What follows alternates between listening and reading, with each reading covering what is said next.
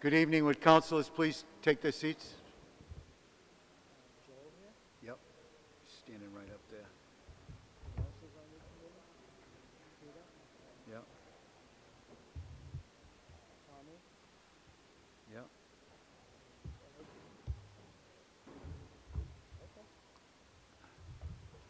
Good evening, everybody. I'd like to call to order the meeting of the Peabody City Council Industrial Community Development Committee. Members are myself, Councilor Sasslaw is here, Councilor Wiggin is here, Councilor Rossignol, and Councilor Charis. Also in attendance and welcome to participate is Councilor Mitsoulas, Councilor Melville, Councilor O'Neill, Councilor Manning Martin, Councilor Turco, Councilor Gravel. There's a lot on the agenda tonight. We're going to actually hear from the mayor. I believe the mayor's here. I'd like to speak. Welcome, Mayor. Thank you, Mr. Chairman. Good evening, councilors. I just want to maybe open the meeting up with a few comments and make sure that we're all in agreement as to the topics of discussion today. I certainly think as a community it's important for us to always look at different parts of the city, always look at our zoning ordinance to make sure that we're adapting to changes and that we continue to make sure our language is updated and the different parts of the city that we're always keeping an eye on to make sure that projects would fit in with different neighborhoods and different areas of the city. So to me, the zoning ordinance is a living, breathing document that always has to be reviewed, always has to be looked at, and always have to be examined for ways to improve the city and to help out neighborhoods and to help out potential residents, potential business in the city. So I think these meetings are important to have a general discussion and to talk about specific areas.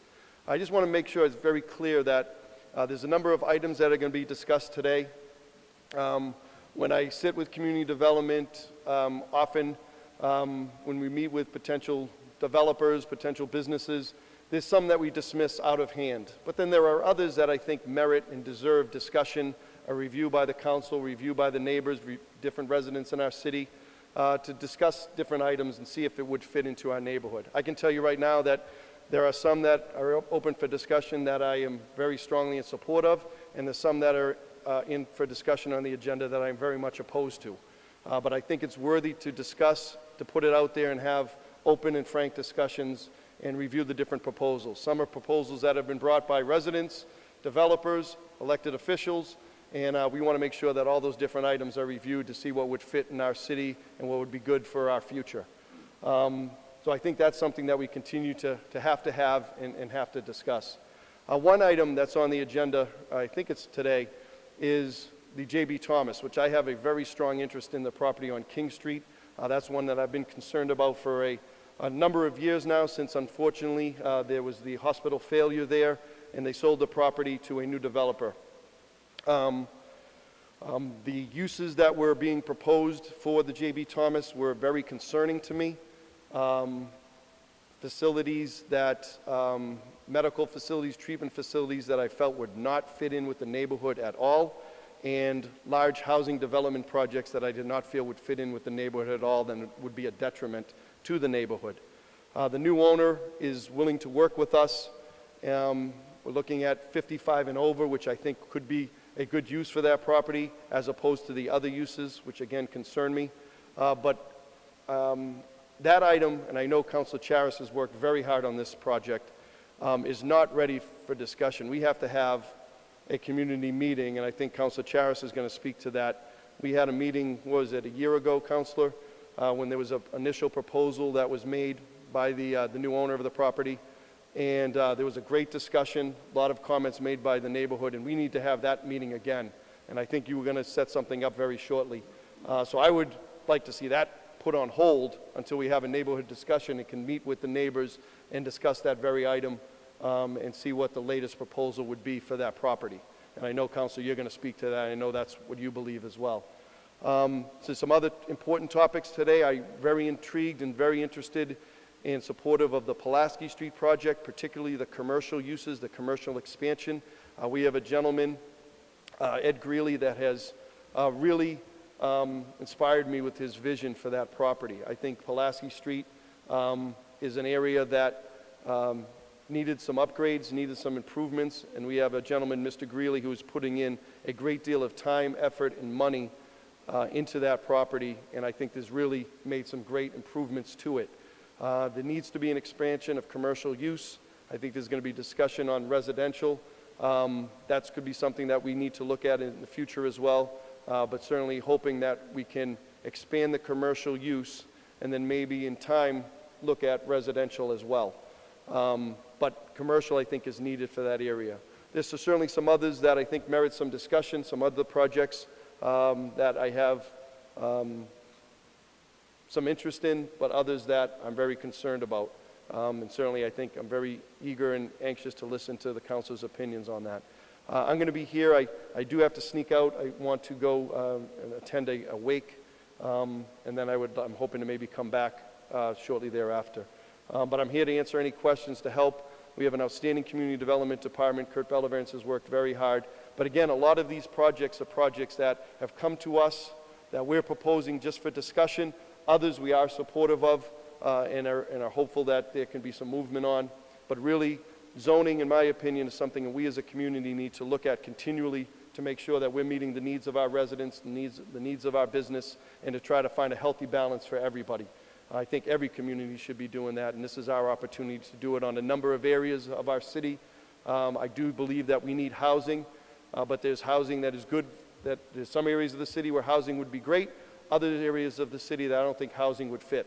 But certainly I think that's a discussion that we as elected leaders, getting input from the community that we have to make together. So again, looking forward to working with you on this, and I'm certainly here to answer any questions and work with our community development department and all of you. So thank you. Thank you, Mr. Mayor. Appreciate you being here. Just a reminder, this is being televised on on PBD Access TV. We do not have, it is not a public meeting, so there is not a stenographer with us. Allison is sick, okay. So we're going to go to item 1, the zoning map amendment, rezone parcels 136 and 137, as shown on Assessors Map 86, numbered as 26 Holly Street from General Business District, GBD, to Business Central, BC. Attorney Kelty, would you like to come up and tell us what you have in mind, please? Thank you. Thank you, Chairman Gould and members of the PBD City Council. My name is John Kelty. I'm an attorney. I have offices at 40 Lowell Street here in Peabody, Massachusetts. And I appear this evening on behalf of the Flomp family, who are the owners of the property at 26 Holly Street, which is on the corner of Holly and Walnut Street. And we seek, this evening, the consideration of this subcommittee to change our zoning from GBD to Business Central. Currently, the building has a church, and there could be one other small tenant located in it. It has been losing tenants for a number of months, even up to a year. And my clients are currently down to $5 a square foot without the ability to fill the premises. So we're seeking the opportunity to have a zone change which would bring us to Business Central. Business Central affords us a few more opportunities, but mostly it affords us the opportunity to do housing. We could do housing in the Business Central zoning district by applying for a special permit from the City Council, and if the City Council saw fit to address that opportunity and to address that special permit application, we have designed some plans. We've engaged Livermore Architects. We have engaged Eastern Land Survey. We have 76 spaces. We have a plan that will show that there are 76 parking spaces on the site. There would be 32 bedroom apartments and 25 single bedroom apartments. Within this building, we would add 2 stories to it. I have some representations of what that building would look like as a preliminary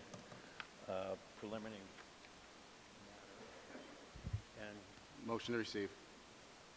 So moved.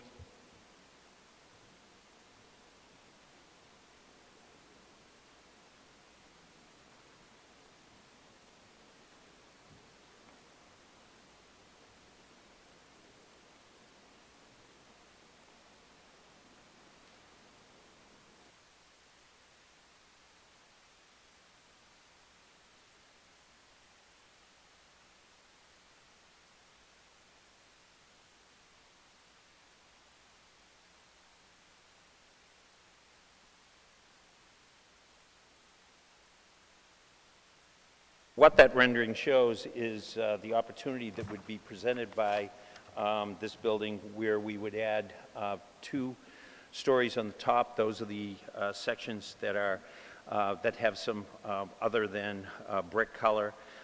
They're kind of blue and white. Those would be 2 additional stories. That would give us this yield that I've just mentioned to you of 32 bedrooms and 25 one-bedrooms.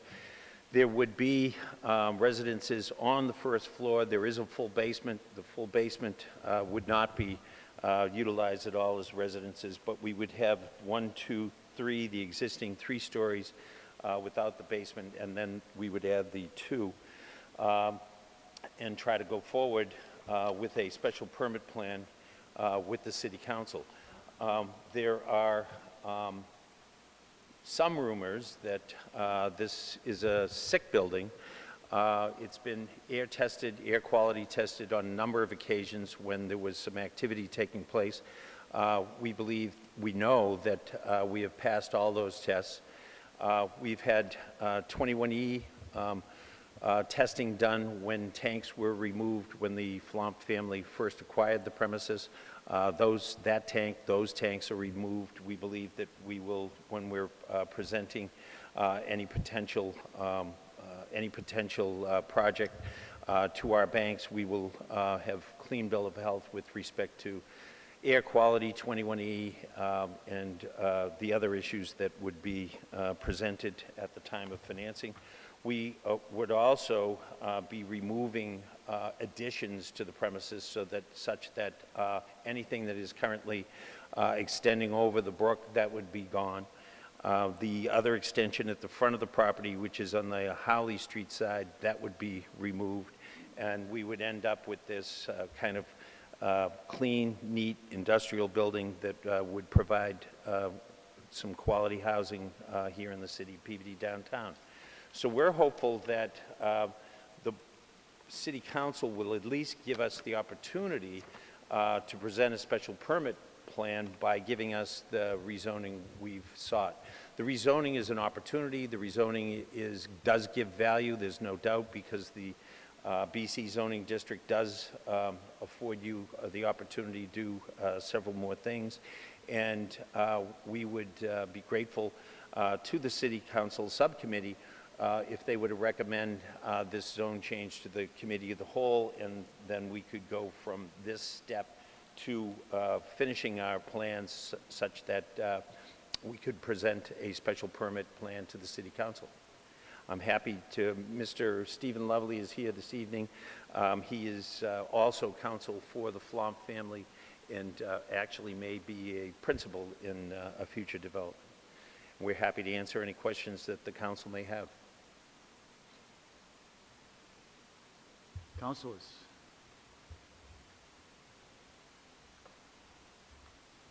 Councilor Mitsoulas, you're not a member of the committee, but since nobody else has offered to speak at this point. Well, if nobody wants to talk, I guess I will.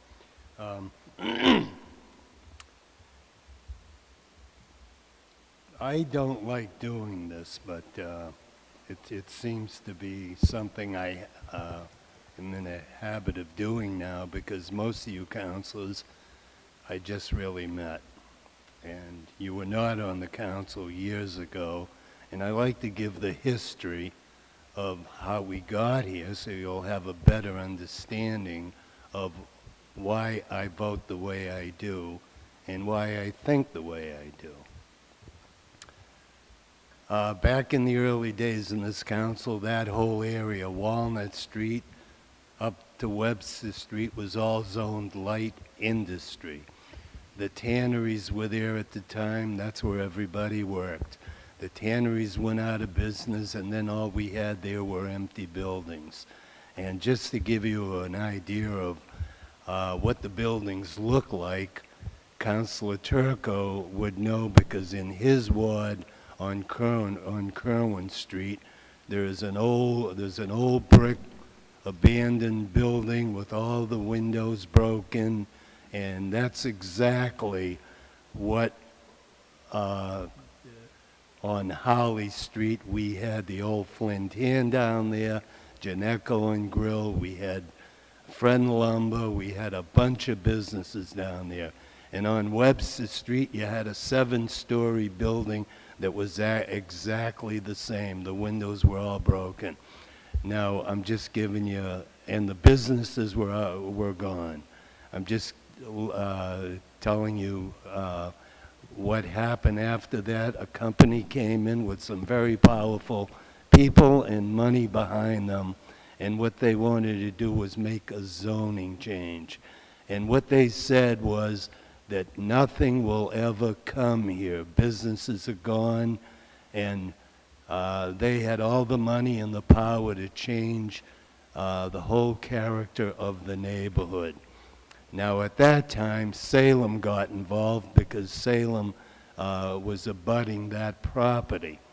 And they came in with an application to put multi-dwelling housing units, hundreds of them, right where the Stop and Shop is right now. We fought this issue for 4 years. We went out between Salem and Peabody. We hired an attorney, and every time there was an approval made for this project, it would go to court, and it was stalled off for 4 years. And this went on until the developer said, "I've had enough." He backed out of it. As soon as he backed out of it, let me tell you what happened. Stop and Shop came in there.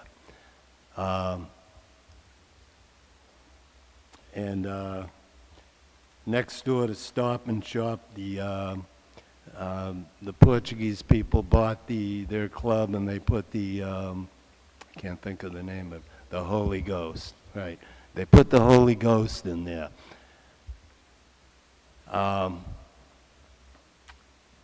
And all of a sudden, the businesses started coming back, okay?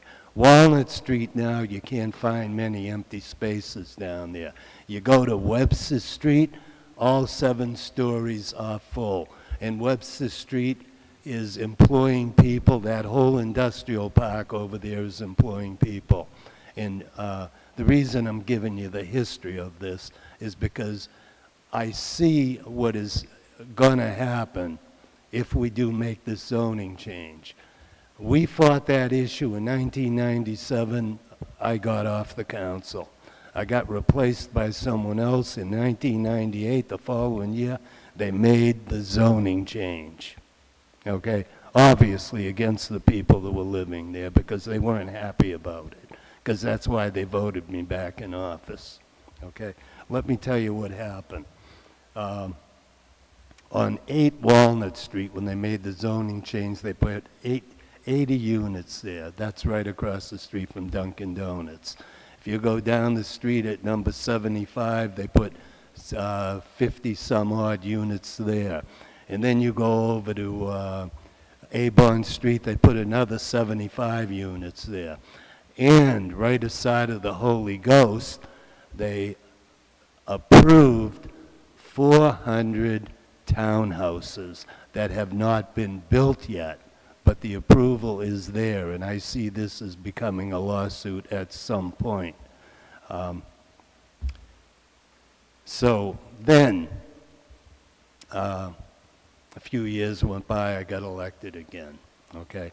Now, my neighborhood does not want housing there. Housing does not belong there. It will change the whole character of the neighborhood. What I said back then was if you allowed this zoning change, you would have 6,000 units that look like this, okay?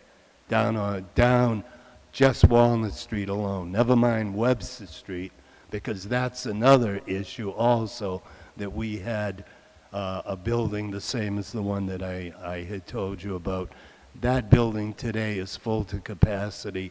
There's businesses there, and that is what our city, that's how our city, our neighborhood was zoned. It supports businesses.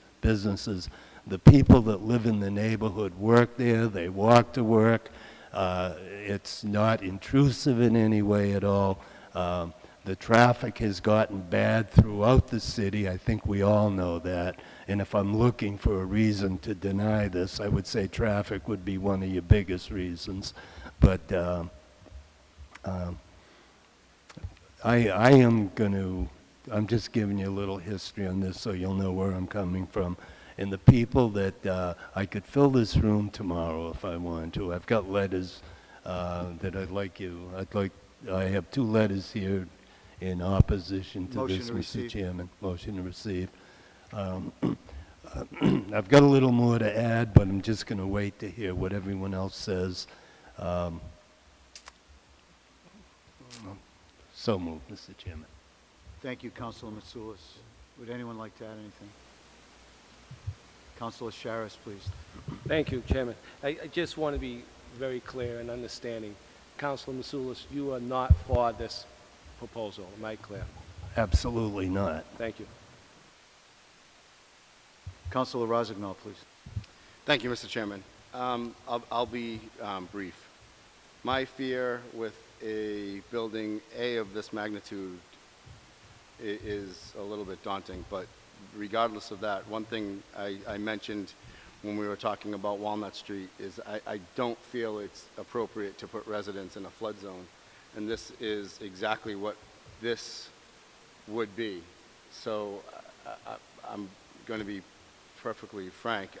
I want to stay consistent with my beliefs, and I don't think that this is an appropriate place for a building like this. So that's my thoughts. Thank you. Thank you, Councilor Rossignol. Councilor McGinn, please. Thank you, Mr. Chairman. I would just reiterate the point made by Councilor Rossignol. We've talked about this quite a bit with respect to other unrelated applications, but this building is either in the FEMA AE flood zone or in the FEMA AE regulatory floodway, actually over the river. So I appreciate the fact that Attorney Kelty said that that portion of the building that's actually over the river would be removed, but that 100% of the remaining building is in the AE flood zone, and we've recently just gone over all the aspects of zoning that specifically say that residential uses should not be established in those areas. So, we know that based on historic information, the probability of this area flooding is high, given the impact of what's anticipated to come and everything that we reviewed back in September when we talked about the municipal vulnerability program and as it relates to climate change. We know that the impact of the information that's been provided to us from the state in the decades, and not too many, in the next 3 to 4 decades, is 1.5 to 4 feet. A range of sea level rise in the area of 1.5 to 4 feet. That's an intense amount of additional water pushing back into Peabody, coupled with what we know is already happening with more frequent and intense storms. It is precisely the wrong time to be considering any residential developments in a flood zone. So I can't in good conscience support anything that would ultimately result in people living in an area that has an extremely high potential of flooding, and I just think that would be extremely poor planning. Flooding, it can absolutely have negative impacts on commercial uses, but those really tend to be minor as compared to the impact on residents. Business can close down and do the necessary cleanup. There is absolutely a negative financial impact on them and so forth, but the impact on residents is so much greater. They need to be evacuated. We need to deal with the more health risks associated with things like contamination and mold. We would essentially be agreeing to put residents in an area that's going to put them at risk and put strain on emergency response. So for all those reasons, I can't support this request to rezone these parcels. Thank you, Mr. Chairman. Thank you, Councilor McGinn.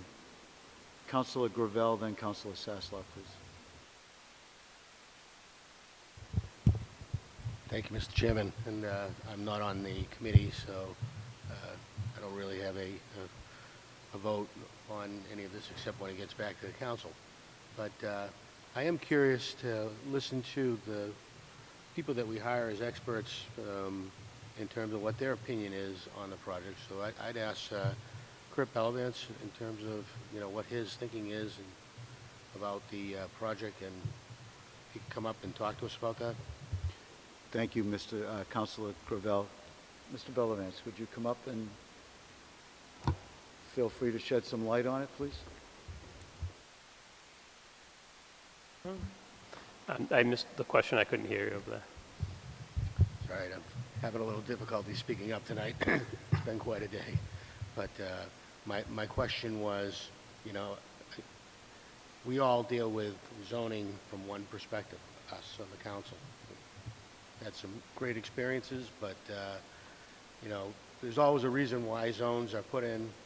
So I wanted your perspective on what this project would mean to Peabody, and whether or not it's something that you're looking to drive home to support.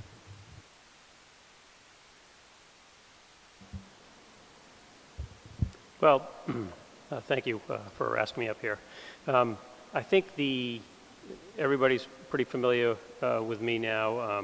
I've been supportive of housing in general, and specifically in certain areas throughout the city. One area that I'm supportive of is the downtown area.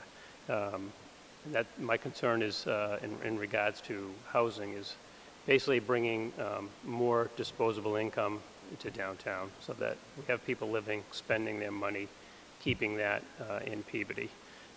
One of the reports we had received from one of the studies we had received grant money from Mass Development basically showed that there was a certain percentage of money leaving Peabody because it wasn't staying in Peabody. And we weren't seeing people driving to come to Peabody like they would be to like a mall or some area like that. And that there was a need for more housing generally in downtown to support the businesses on Main Street. So our office has been working, and it started before I even arrived here in Peabody, with trying to incorporate more housing in downtown, all levels of housing. So in general, and I believe that was, it's supportive of Main Street as part of their ideas of bringing people more downtown, with getting more people, having businesses open and so forth. It's a cyclical thing where you bring more people, more businesses open, more people come, more businesses open, and so forth. And that's what we're trying to create a sustainable downtown. And part of that involves bringing housing downtown. I'm supportive of putting housing here. I know the question of the floodplain is something that we definitely have to take a look at and consider. But overall, I'm sure in the future, we'll be looking at more projects downtown and coming before the City Council in regards to those as well. And we'll cross that bridge when we get to it in the future. Hope that answered your question. It did. So you know, it's what I kind of expected. It's a very pragmatic approach to, we got a problem, we're trying to address a problem. We've got an area, it's limited. We can't change what is, and I couldn't agree more with Councilor McGinn on, you know, Councilor Rosignol on, you know, flooding. I think, you know, our perspective on that at some point in time is going to have to change to what we can do to mitigate the problem, what we can do to prevent the problem, retainage, release, a lot of things of that nature. And as far as the buildings go, you know, I'm only a few years different from you, so I've been in that area for a long time, and been in Ward 2 for a long time, so grew up there. I'm sure there was a lot of heart-wrenching thought that went on with a lot of the factory buildings as they were being converted, whether it be Verza, whether it be Remus's place, whether it be where the Tannery 2s are now. I remember there was a discussion back in the day on where our current common is, because Soroy was there. So, I mean, they all have to be addressed. I don't think that we can continuously think that what is will always be. My feeling is we have to start thinking about what do we want it to be. So I just have one more question to you, Kurt, because this is what concerns me most. You know, if there's a zoning change and it's done by special permit, the council has every right in the world to deny a special permit for residential. If there's no zoning change and the petitioner files for a 40B development there, what's the impact on the city if they do that? I can't really say what the impact would be. Usually they'll try to do more units because if you're going to subsidize a portion of those units, you tend to have more units to pay and offset those subsidies for those units. I mean, that's the conundrum we're in now, where we're trying to support businesses and get them up and running. If they're not successful, the alternative is, well, there's a housing developer down the street waiting to develop my property. And so you'll see other things later on tonight. It's more commercial related as opposed to residential related. But part of it is the special permit process is nice because it puts the control in the hands of the city council. And you talk about design features, building materials, and things like that you want to see, versus a comprehensive permit where you don't really have a say, because they're trying to promote the fact that we don't want to spend money because it costs us to create affordable housing, versus a special permit and have market rate housing, where the more they charge and create a better product, they're just going to make that up in the rents that they charge. So that's probably the biggest difference. Would there be, and again, not being as familiar with 40B as you as an expert, would it be that ultimately, because the zone is not zoned, it's currently light industrial, or I guess this one's GBD. I think it's GBD. GBD. Yep. And it's not allowed by right or special permit for residential. Does 40B in an application supersede the zonings to the effect that they could go and get what they want for and put residential units in there regardless of whether or not we have zoning restriction? Yep. The comprehensive permit, which goes before the Board of Appeals, is basically they're looking for waivers from the zoning ordinance. So that's why they would go to the Zoning Board of Appeals, which is a typical variance situation. Typically, the biggest variance you'll look at is use. So the city of Peabody doesn't allow use variances, so they would have to go a comprehensive permit route and basically ask to promote or allow a use that doesn't normally go in that area to go in that area. Thank you, Mr. Bellavance. Thank you, Councilor Gravel. Councilor Sasslaw, please. Thank you. So I echo the sentiments of Councilors Rosino and Councilor McGinn. And I've also listened closely to the Ward 3 Council since I've been on the council. I've listened to those history lessons, and I know the fight that you had 20 years ago. You've explained it to me both on the floor and privately, and you know your ward. And, I understand, I hear that. The one thing that doesn't jive for me 100% is when you've been talking about all the buildings that are full, and for some reason this building isn't full, and it doesn't make sense to me, but it's not enough to make me look at putting housing there. Maybe this building needs to be laid out differently for commercial use, but in a nutshell, I'm going to support the councilor in Ward 3, and I do not feel comfortable changing the zoning to allow housing in this area. Thank you. Thank you, Councilor Sasslaw. Any other councilors? Our esteemed clerk has told me that in accordance with Massachusetts General Law 40A, we are required to refer this to the February 14th scheduled public hearing. So we will take a vote to, yeah, could I have a motion from someone in the committee, please? Councilor McGinn? Thank you, Mr. Chairman. I would move for a negative recommendation for the zoning map amendment to rezone parcels 136 and 137 as shown on the Assessors Map 86, numbered as 26 Harley Street from General Business District GBD to Business Central BC. On the motion, that would be a negative recommendation to the full council at the for the public hearing that is scheduled for, what's the date? February 14th. February 14th. So a yes vote is to support a negative recommendation. support a negative recommendation. You heard the motion by Councilor McGinn. Roll call, please.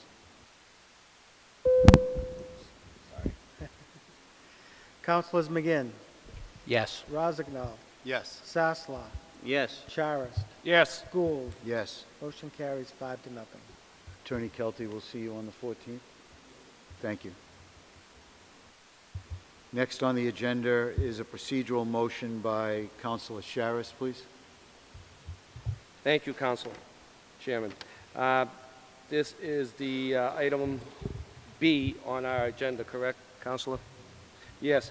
I'm going to ask for this to stay in committee, for us to allow to have a neighborhood meeting to be established by the mayor, because I am requesting the fire department, police department, community development, and the building commissioner all to be able to be present at the neighborhood meeting.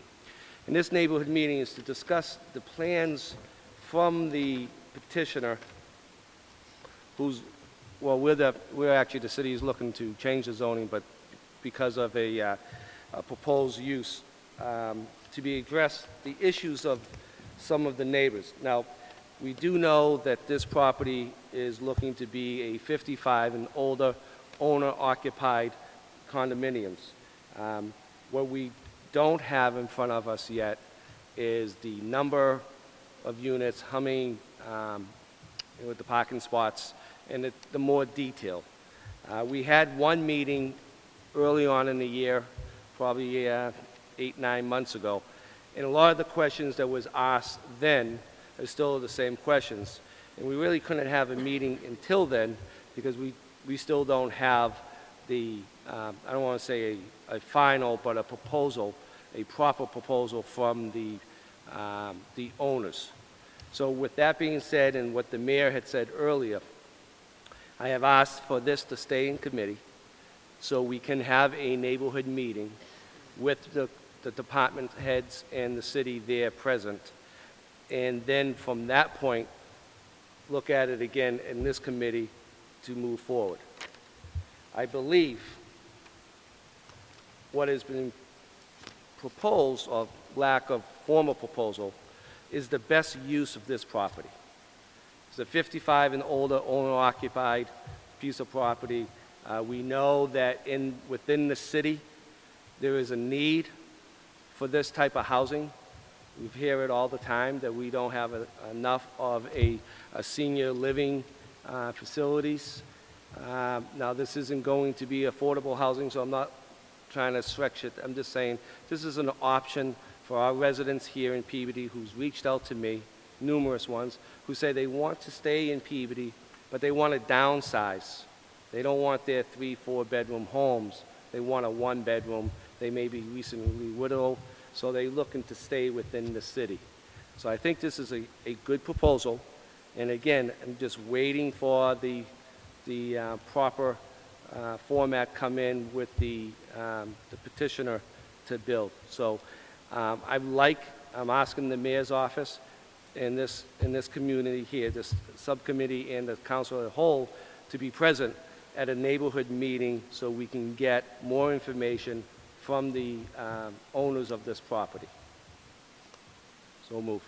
Thank you, Councilor Charis. You heard Councilor Charis's motion in regards to keeping this in committee while we set up a neighborhood informative meeting. So moved. Roll call vote, please. Councilors McGinn, Yes. Rozignol, Yes. Sasslaw, Yes. Charis. Yes. Gould. Yes, Motion carries 5-0. thank you. Thank you. Next, item C, zoning amendments, residential overlay. Mr. Bellavance, please.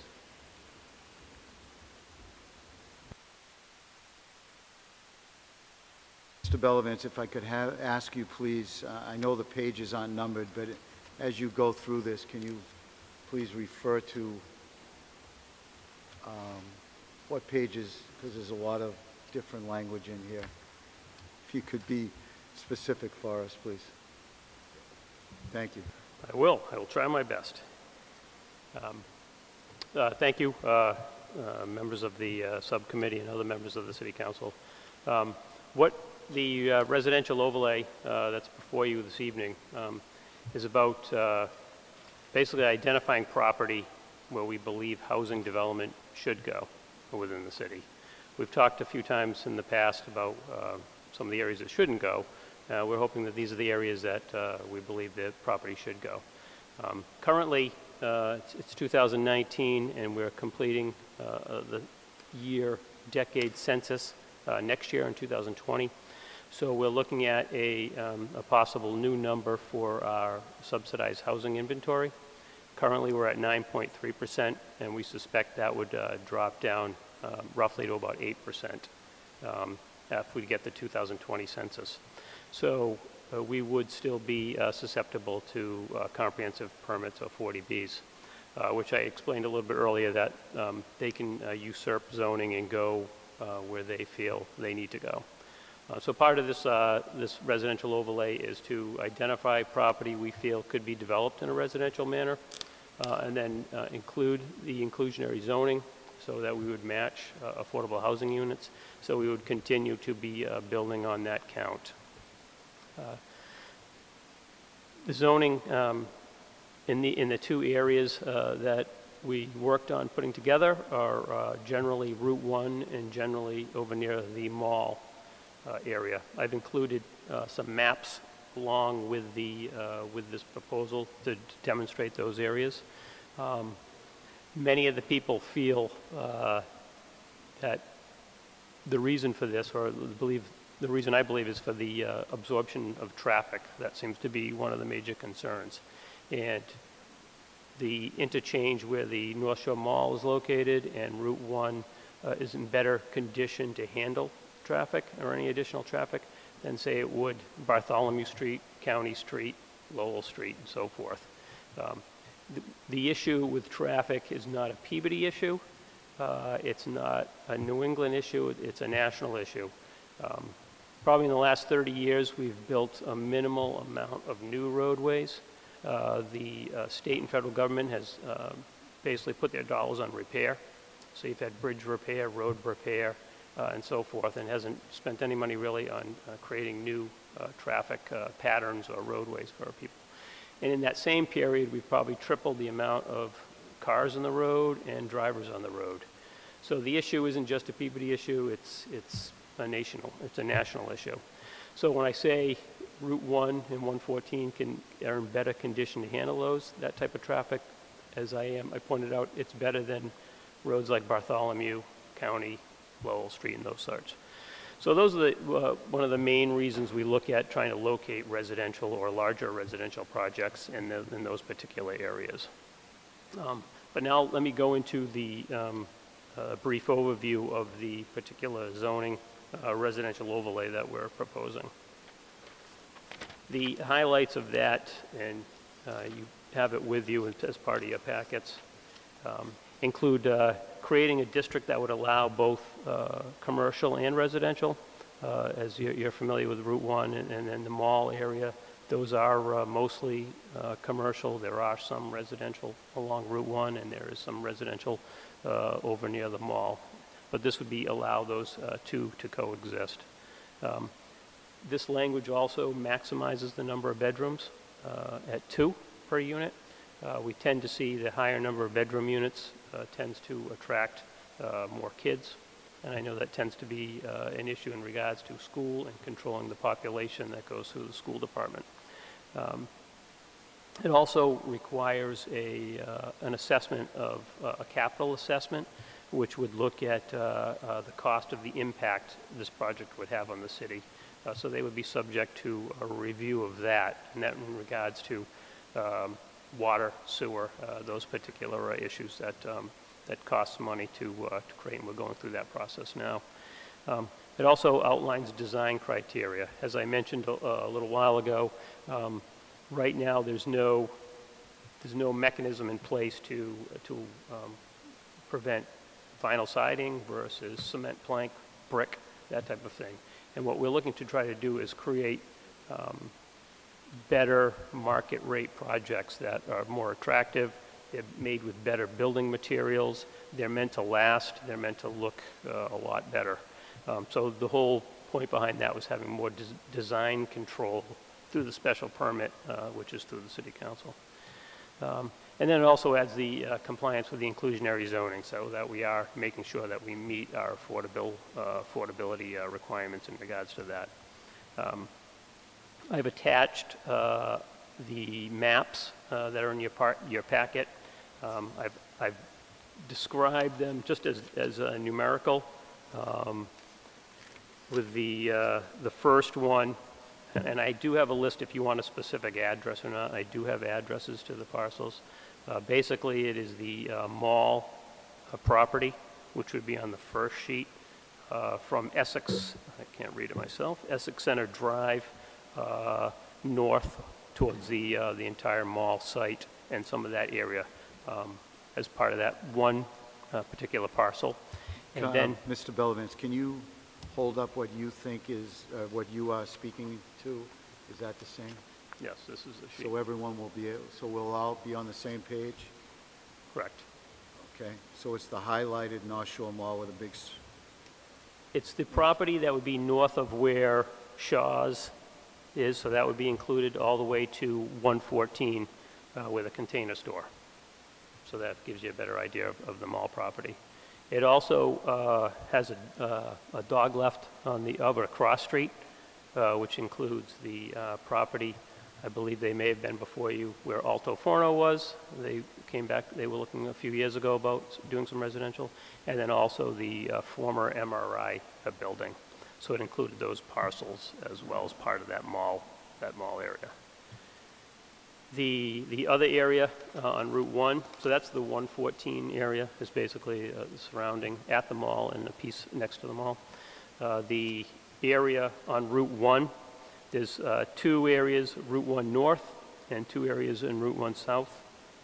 The two areas on Route 1 North are identified as the area that was also zoned for medical marijuana, those parcels, and then the parcels where the Spring Hill Suites is as well.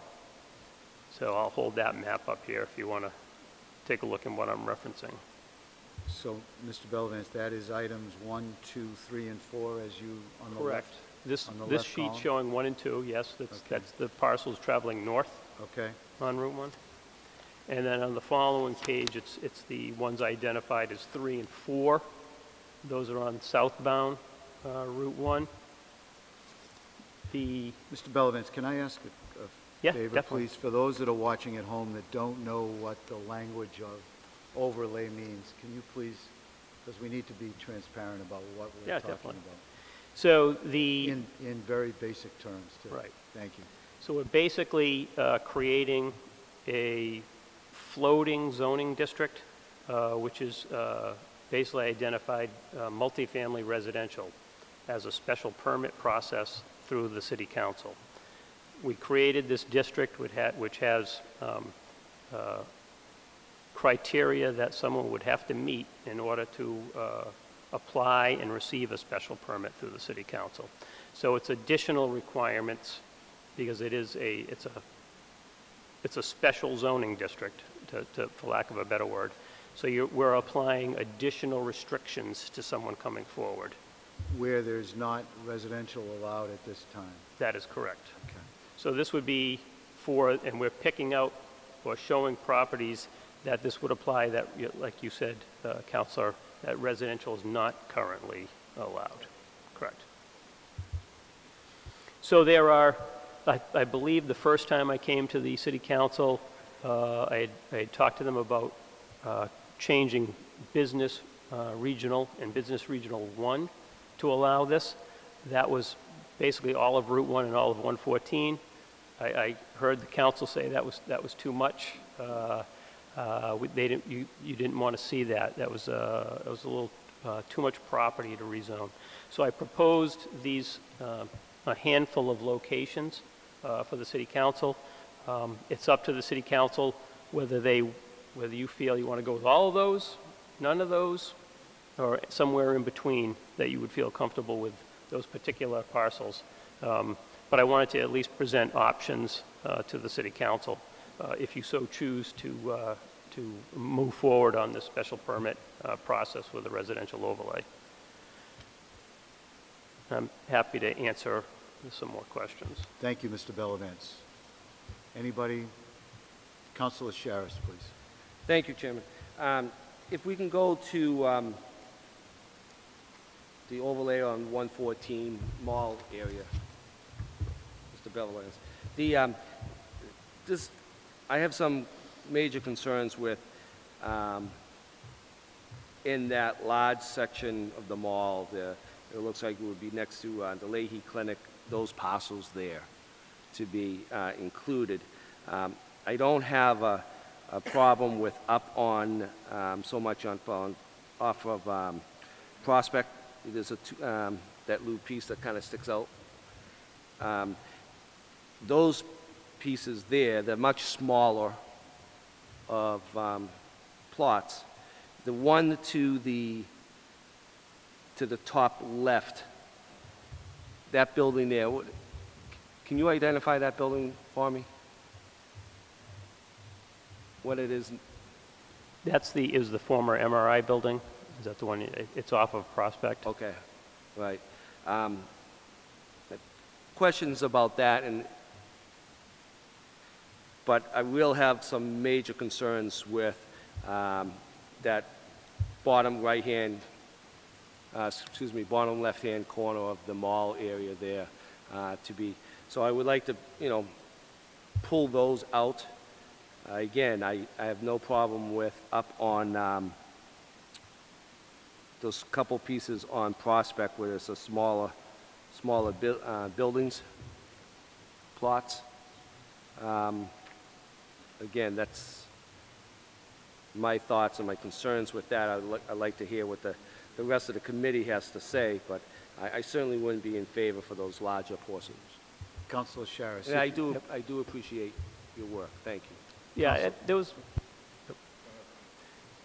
there's a funny lines along with that southern part of the mall area where we have the Leahy Clinic, and it's very doubtful anything would happen with that.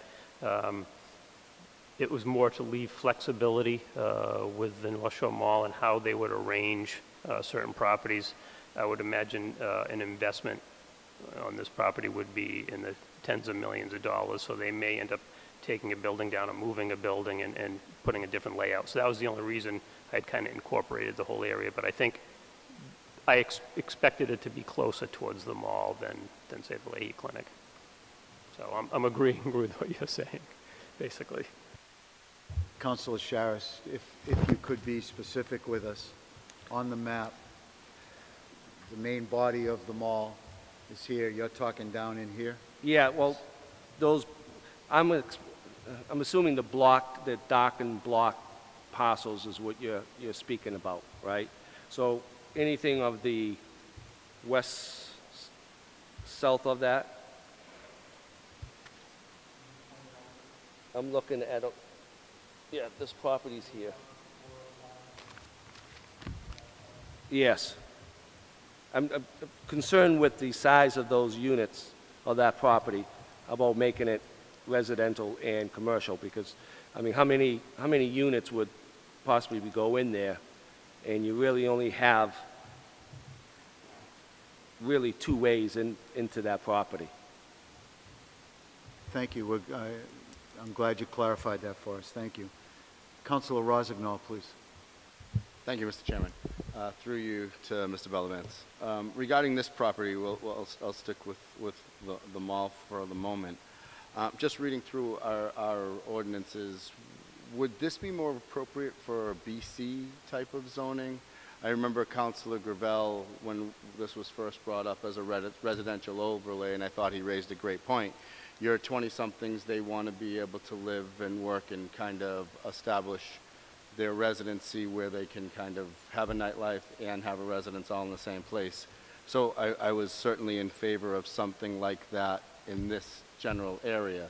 My only fear is the size and scope of any residential entity, and by changing it to a BC versus just residential, would that limit the size and scope of a residential property?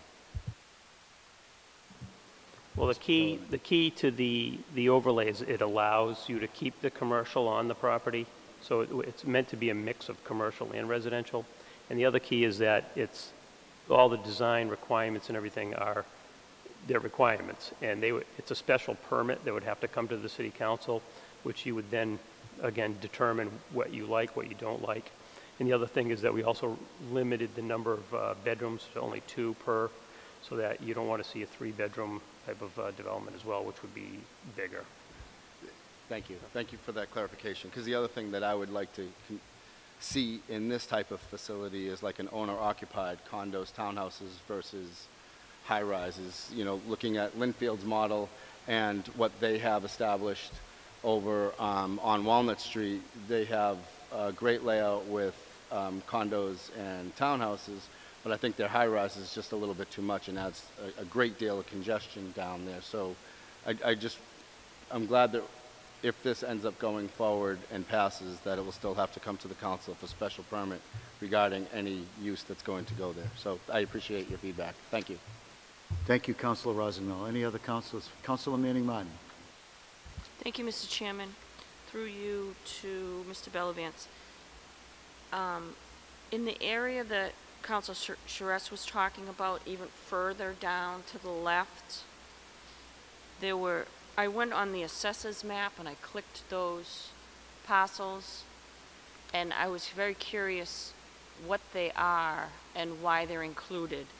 To me, they looked like individual private units. The assessors map had them land values of 164,000, 104,000, 220,000, and then it has individual people's names. I'm not going to mention them, but the best I can make out is it looks like they're individual units.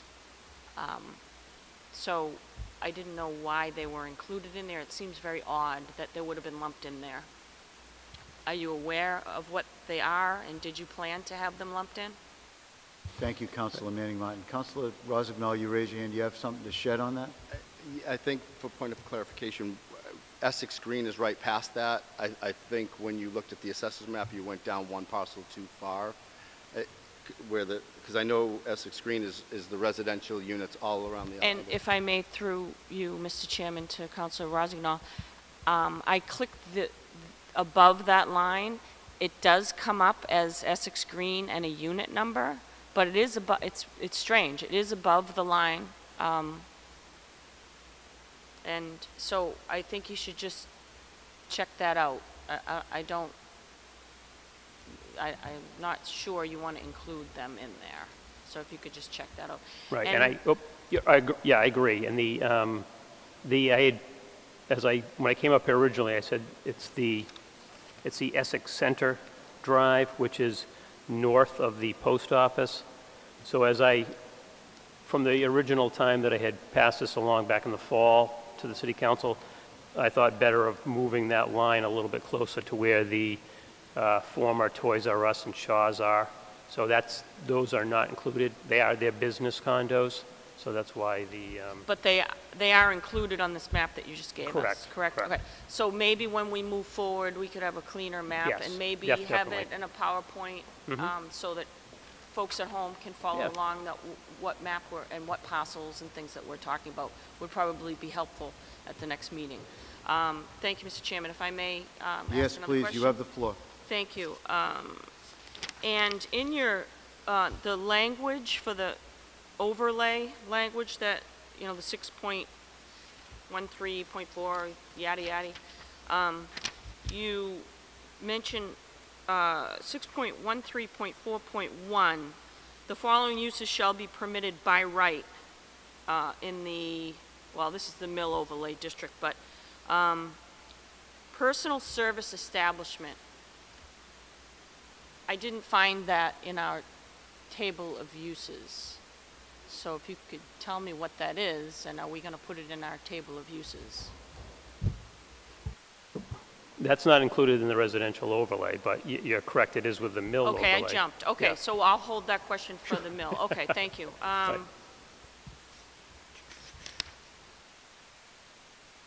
Thank you, Mr. Chairman. Thank you, Councilor Manning Martin. Councilor Sasslaw, please. Thank you. So I'll touch briefly on the 114 proposal. I think everything that my council brought up, I agree with as far as some of the properties that shouldn't be in there. And I also, I like the fact that, you know, every article you read talks about what's going to happen with brick and mortar stores.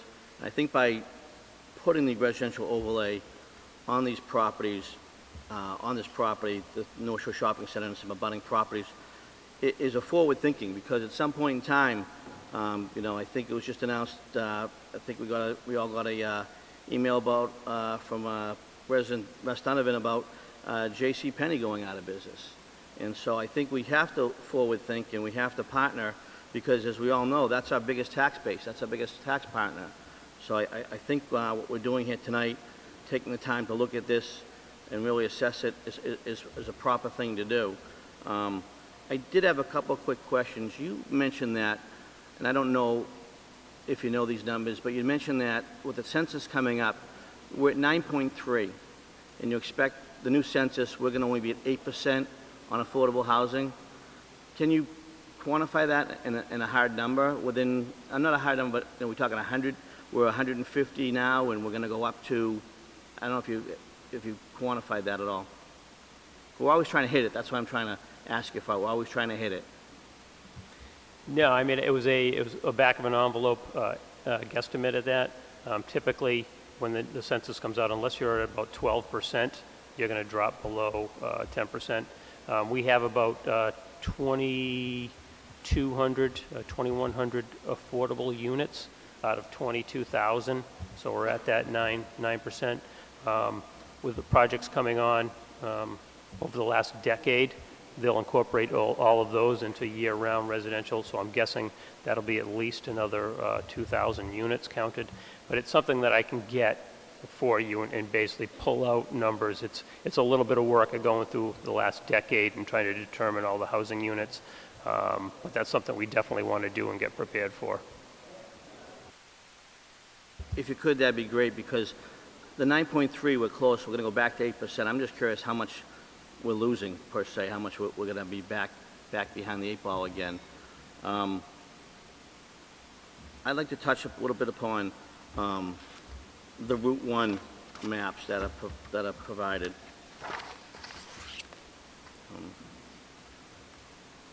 When I looked at the 4 parcels of land, I noticed there were some changes. You took a few out that I was happy to see that were out.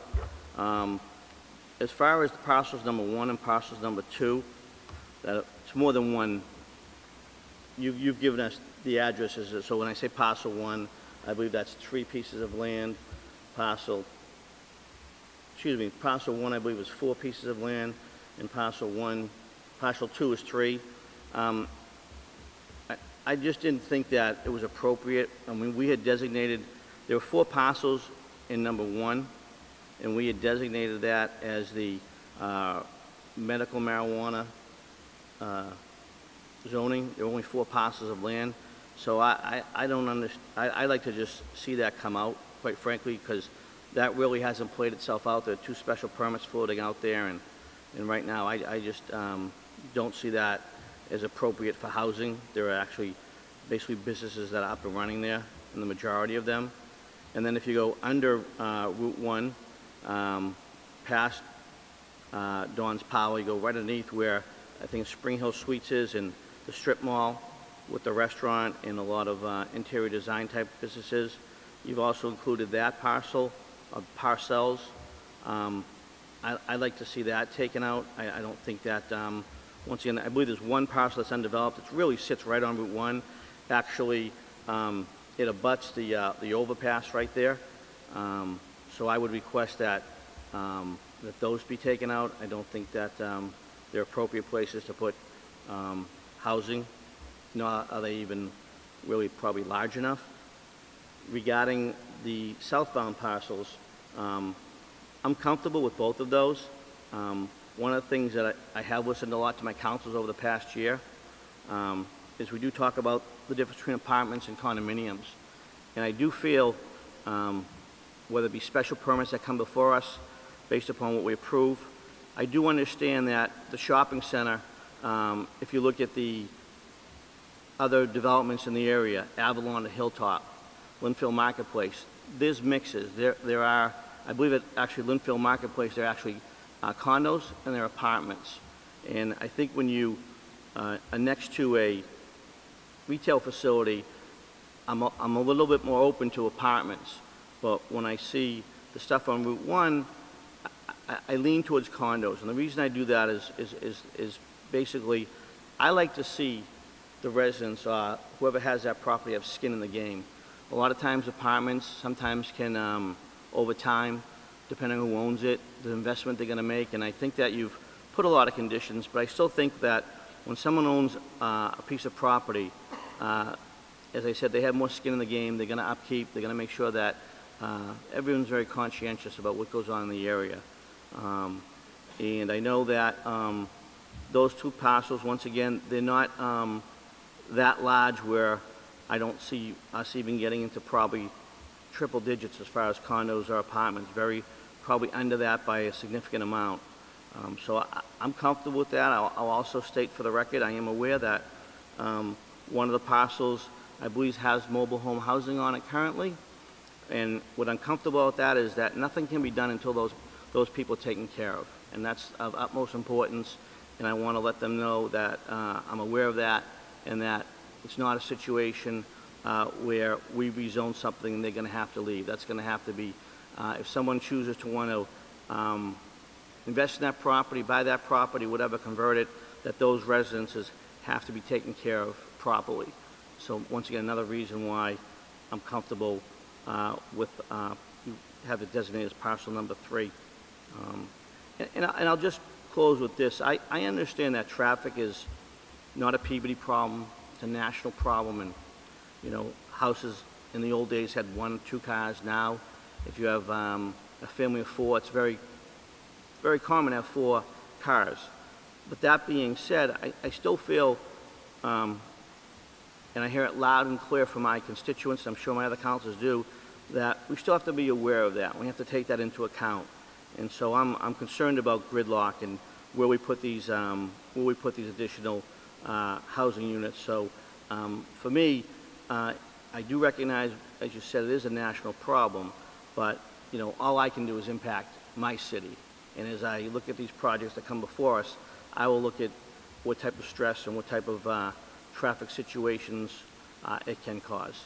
But so when we come up to a motion, as like I said, I would like to request that 1 and 2 be removed from the Route 1 proposal overlay that on the map that you presented us with. Thank you. Thank you, Councilor. On that, items 1 and 2, parcels 1 and 2, would you like to address that, Mr. Bellavance, or are you in agreement with Councilor Sasslaw that it probably doesn't work there? Right. I wanted to provide an option to the council. As I said before, I originally came back with everything on Route 1 and heard you loud and clear that that's not going to work. So I tried to look at some vacant parcels or parcels that could be developed along Route 1 and thought those were the best ones to start with, and then figured that at this hearing that people would decide on which ones were better and more appropriate. So because it's very involved procedurally, is there any discussion that would like to take place just in regards to parcels 1 and 2 before? I know Councilor Turco and Councilor Rossignol. In regards to parcels 1 and 2 Councilor McGinn? Or, excuse me, Yeah, so, Councilor Turco was your, no? Councilor Rossignol, were you in? All right, Councilor McGinn, please. thank you, Mr. Chairman. Yeah, with respect to, I mean, I agree with Councilor Sasslaw on parcels 1 and 2. We have an overlay district for medical marijuana there, so we would essentially be putting an overlay on an overlay, and then you've got the underlying zoning to deal with. So God help us if we have to sort all that out, if any proposal ever comes before us in terms of how all those 3 layers would interact. That's a place I just don't think we want to go. So I think Councilor Sasslaw said it in a different way, but I would totally agree with him on that. And looking at that other site, I also agree it's 3/4 developed or 2/3 developed already. So that one doesn't make a tremendous amount of sense to me either. I mean, I would also have concerns, major concerns on parcel 4. I mean, that is, the reason that's not developed now is it's almost entirely a DEP wetland. So I would not be supportive of including that parcel.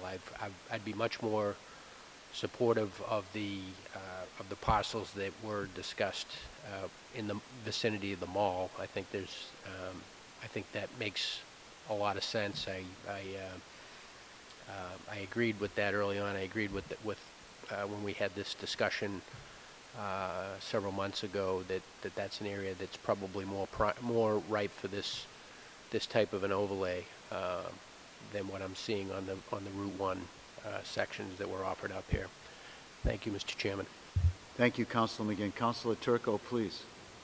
No, I'm sorry. Councilor Rossignol, please. Thank you, Mr. Chairman.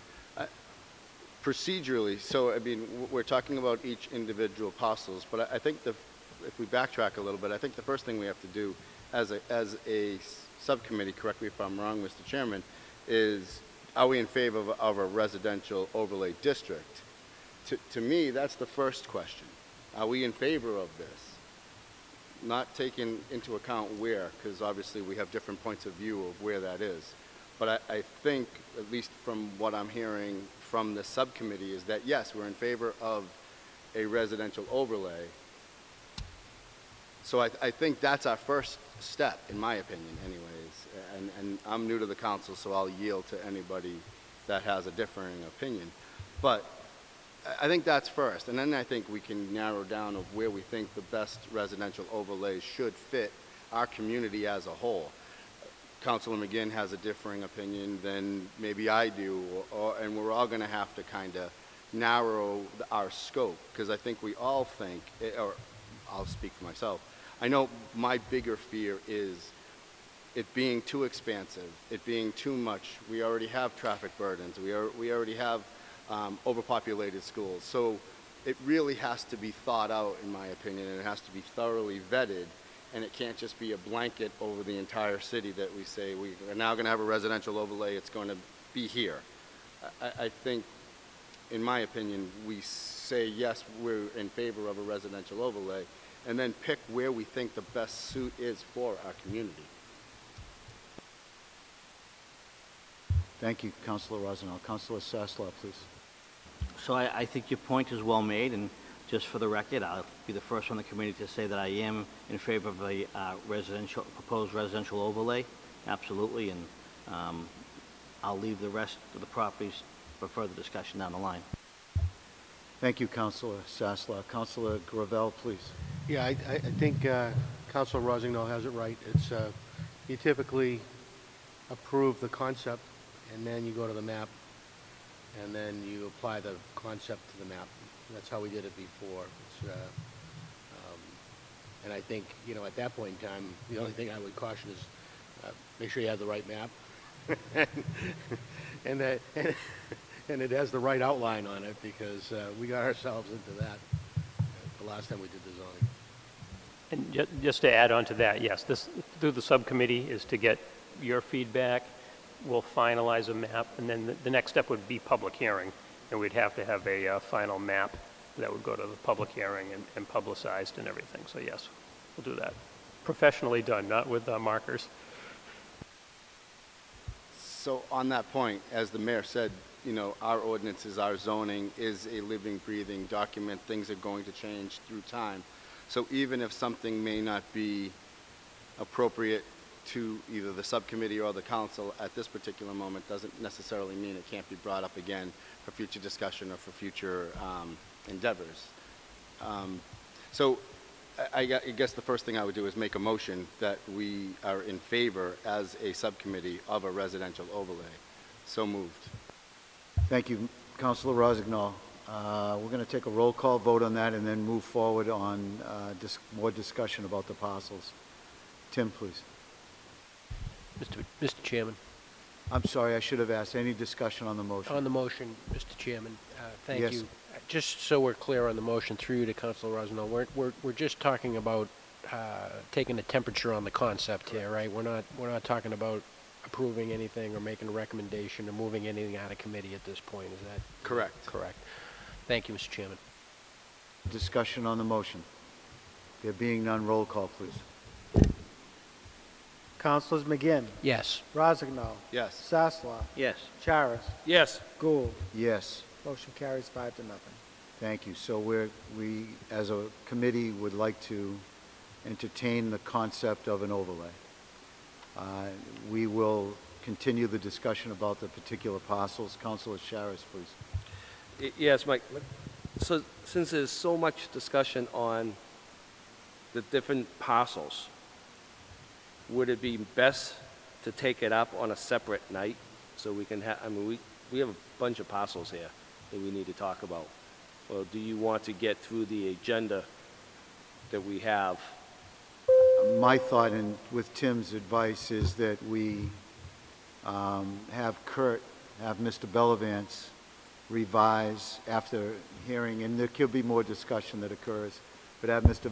Bellavance revise his recommendation, bring it back to us in subcommittee before we even consider moving it to the planning board. So if that works, we'll continue discussion on the parcels. If I may continue. Just Kurt, so you understand, on the map of 114, the mall area there, my major concern is that mall, in front of the mall. It looks like it's on Andover Street, those parcels there. What I would like to have more discussion on is on Cross Street and above. The rest of it, I wouldn't like to entertain at this time.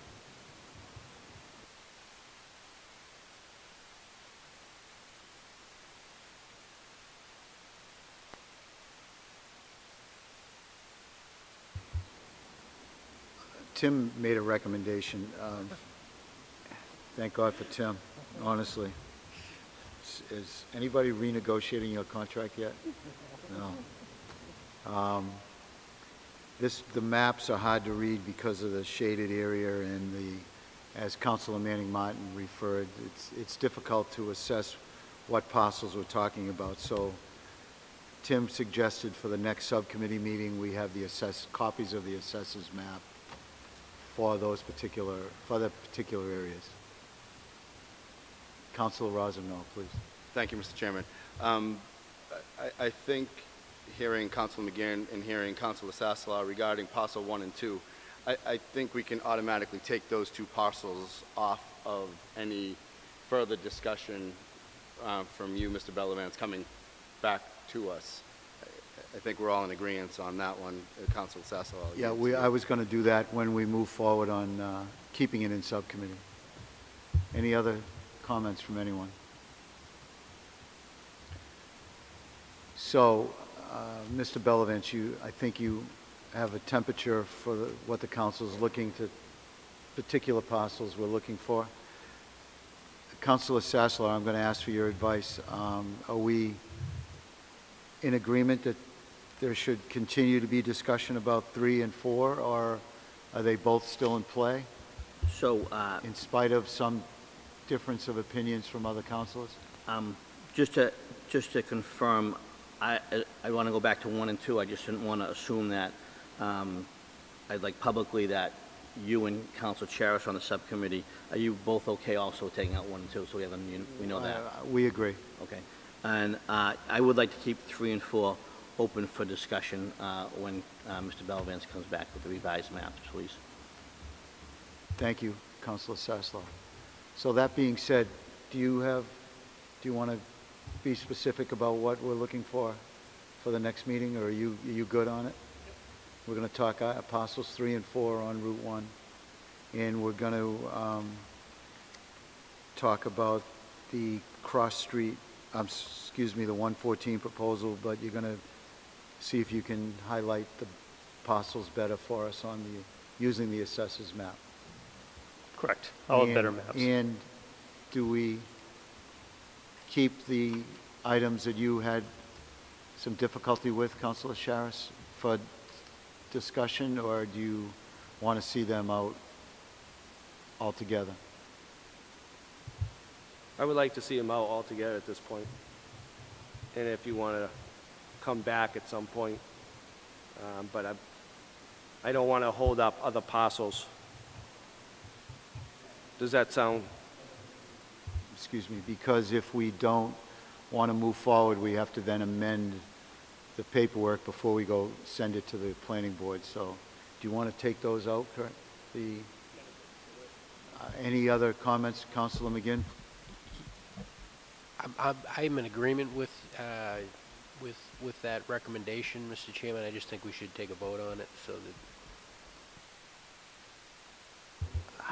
Identifying, Mr. Bellavance, can you be specific about what parcels, or Councilor Charis, about, because the map is hard to read, is that, you have the body of the mall, and then you have the road that runs through the, well, no, through the middle of the map.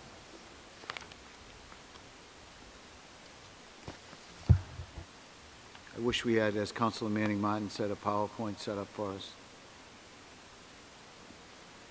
If you count the number of shaded parcels, Councilor Charis, 1, 2, 3, 4, 5, 6.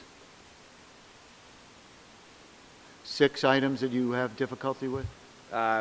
Including them all, I think there's almost 10. Yeah, no, we're going to keep them all in. I mean, I don't think we have problems with them all. Okay. It's the parcels that you identified that you were not in favor of. Well, I'm questioning the Can one. we take a 1-minute recess and meet at that table, please? So we can. Yeah, if that's allowed, if we have a motion. Yeah. Okay. 1-minute recess, and we'll.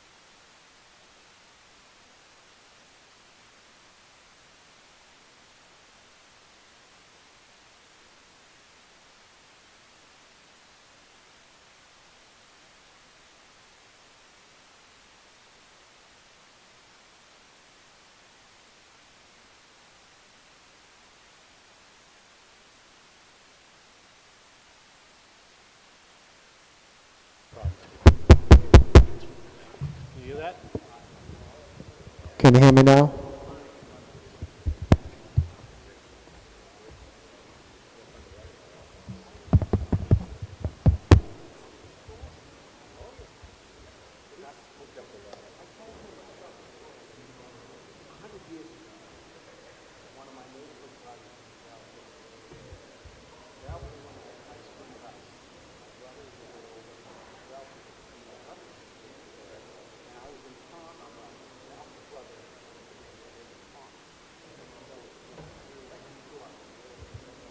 Test 1, 2.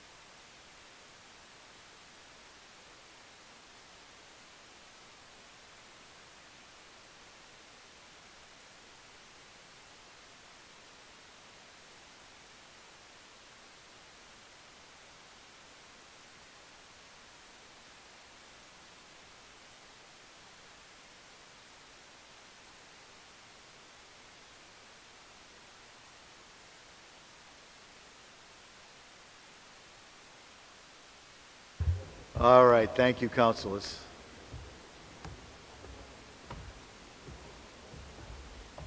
Mr. Bellavance, are you comfortable now on what the council would like to see you come back with? Definitely. All right. So that being said, we are going to keep this in committee. Is there any further discussion, I'm sorry, before we wrap up this phase of what we're here for? No? All right, we're going to keep this in committee and try to schedule another subcommittee as soon as possible. Yeah, but can we look for an off Thursday night?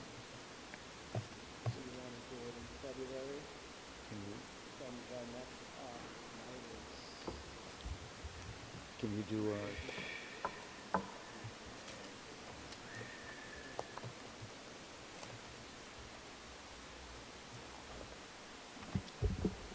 So if you're looking at February, the 2 off nights for council is if you're looking for a Thursday, the 7th or the 21st. okay? Is anybody in the subcommittee not available next Thursday, the 7th? I'd love a full participation if possible. I'm assuming that crickets mean we're okay. Joel, you okay?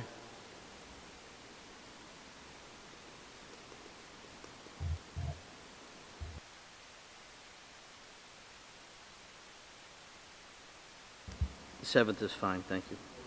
You and Ed in particular.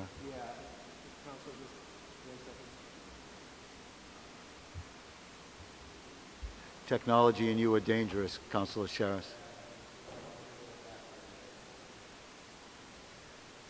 Write it on the back of your hand.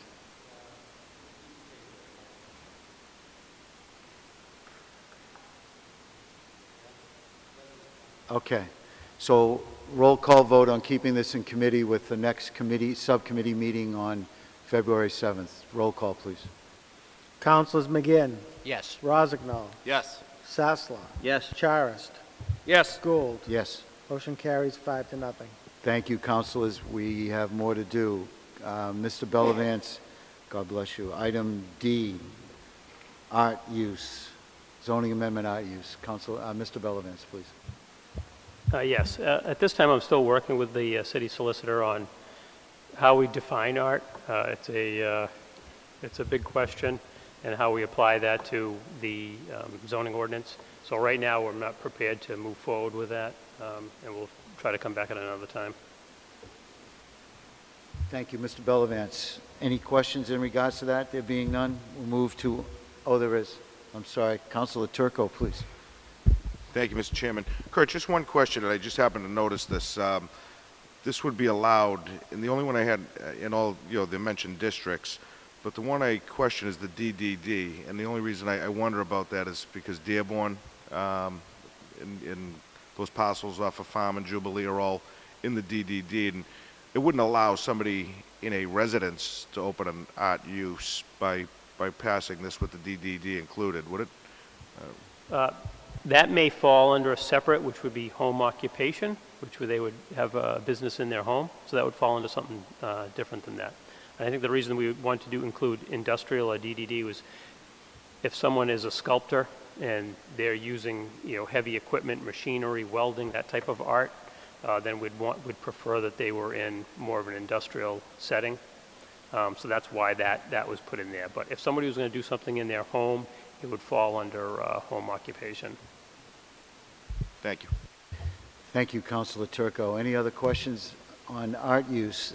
There being none, we're going to move to item E, zoning amendment for studio, motion picture, and television filming. Mr. Bellavance, please. Yes, thank you, Mr. Chairman. I did receive feedback in regards, and I believe at the last subcommittee meeting that I attended, there were some questions that came up in regards to the definition of studio motion picture filming and how we went about that. I did talk to the city solicitor, who recommended that instead of allowing that as a by right, to allow it as a special permit. That way, if there's an applicant that comes before looking to occupy a building to do a film studio, that the city council would have control over that. And more specifically, if there were what kind of films they intended to film at this location. And you could condition a special permit into that regards, so there could be additional clarity on someone and what they want to do in regards to a film studio. So that was the suggestion. It was the remainder of the language was the same, but instead of allowing that by right, it would be by special permit. Thank you, Mr. Bellavance. Any discussion, councilors?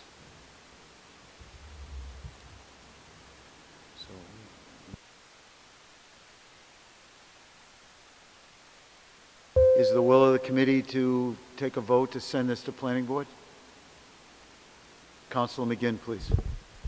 Thank you, Mr. Chairman. I think the recommendation we just heard from Mr. Bellavance was that the suggestion was to amend the proposed language in section 2 where it says to amend section 4, table 4.2, schedule use regulations to allow studio, motion picture, and television filming by right. We want to change by right to by special permit. I think that was does that capture it, Mr. Bellavance? Correct. Mr. Clerk, did you get that? All right.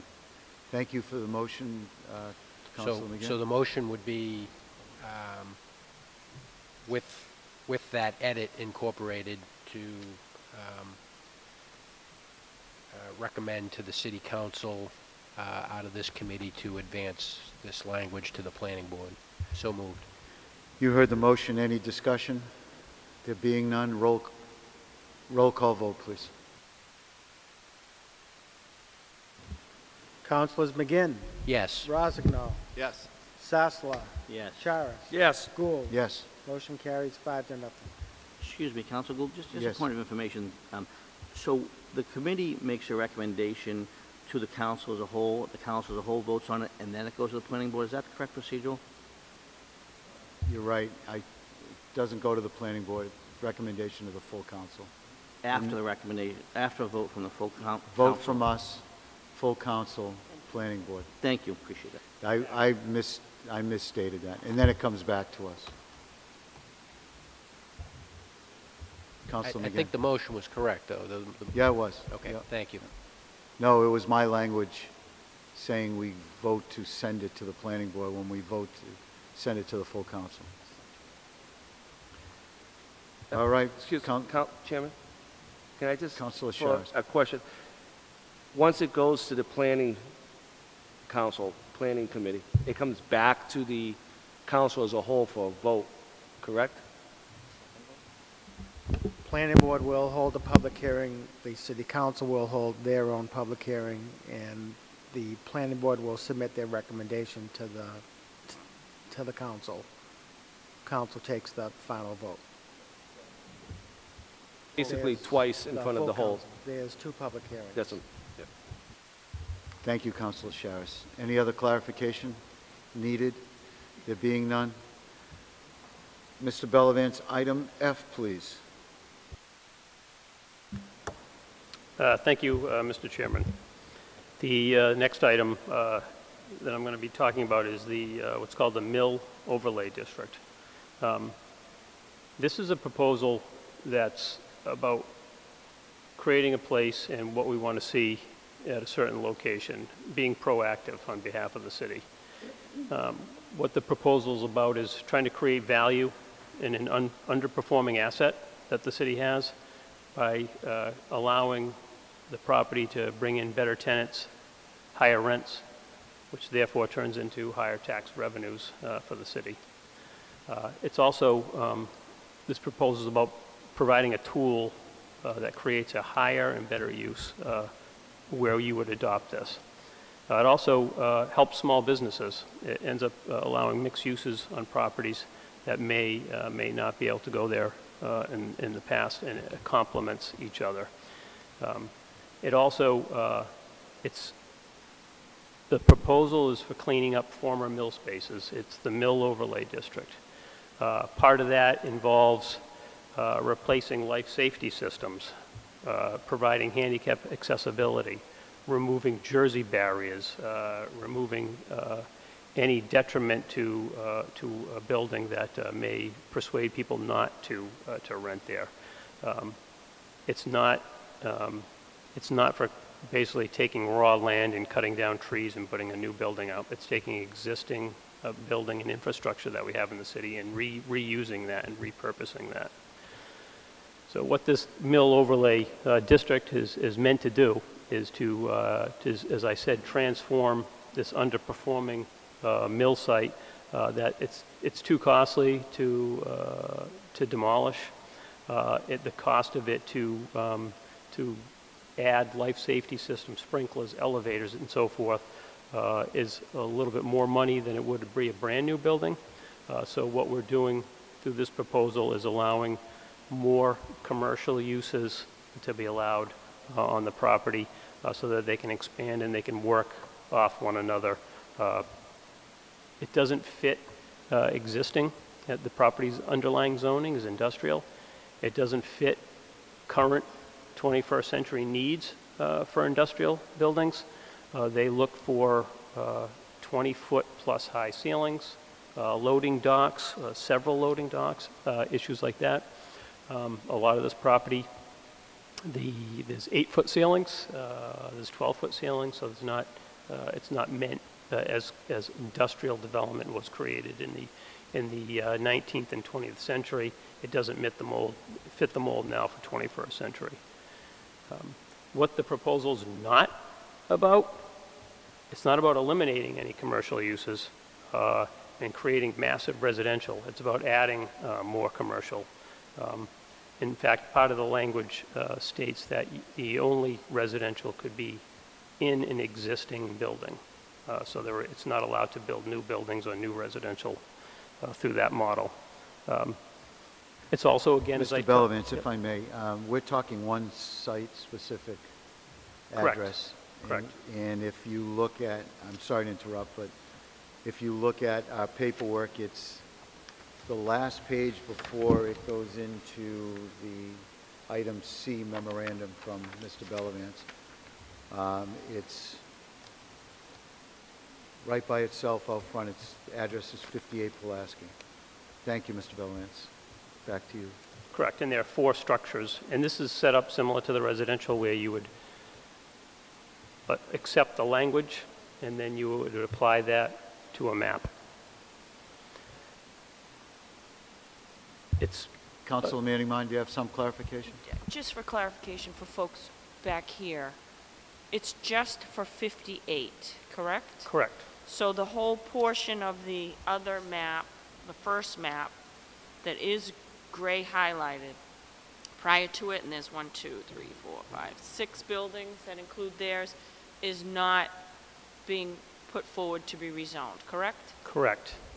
I think the problem was that they're showing parking on the site, they're showing the paved areas, and I think it looks like it's the whole area. I think one of the maps I showed was to kind of give you a general sense of the Pulaski Street area.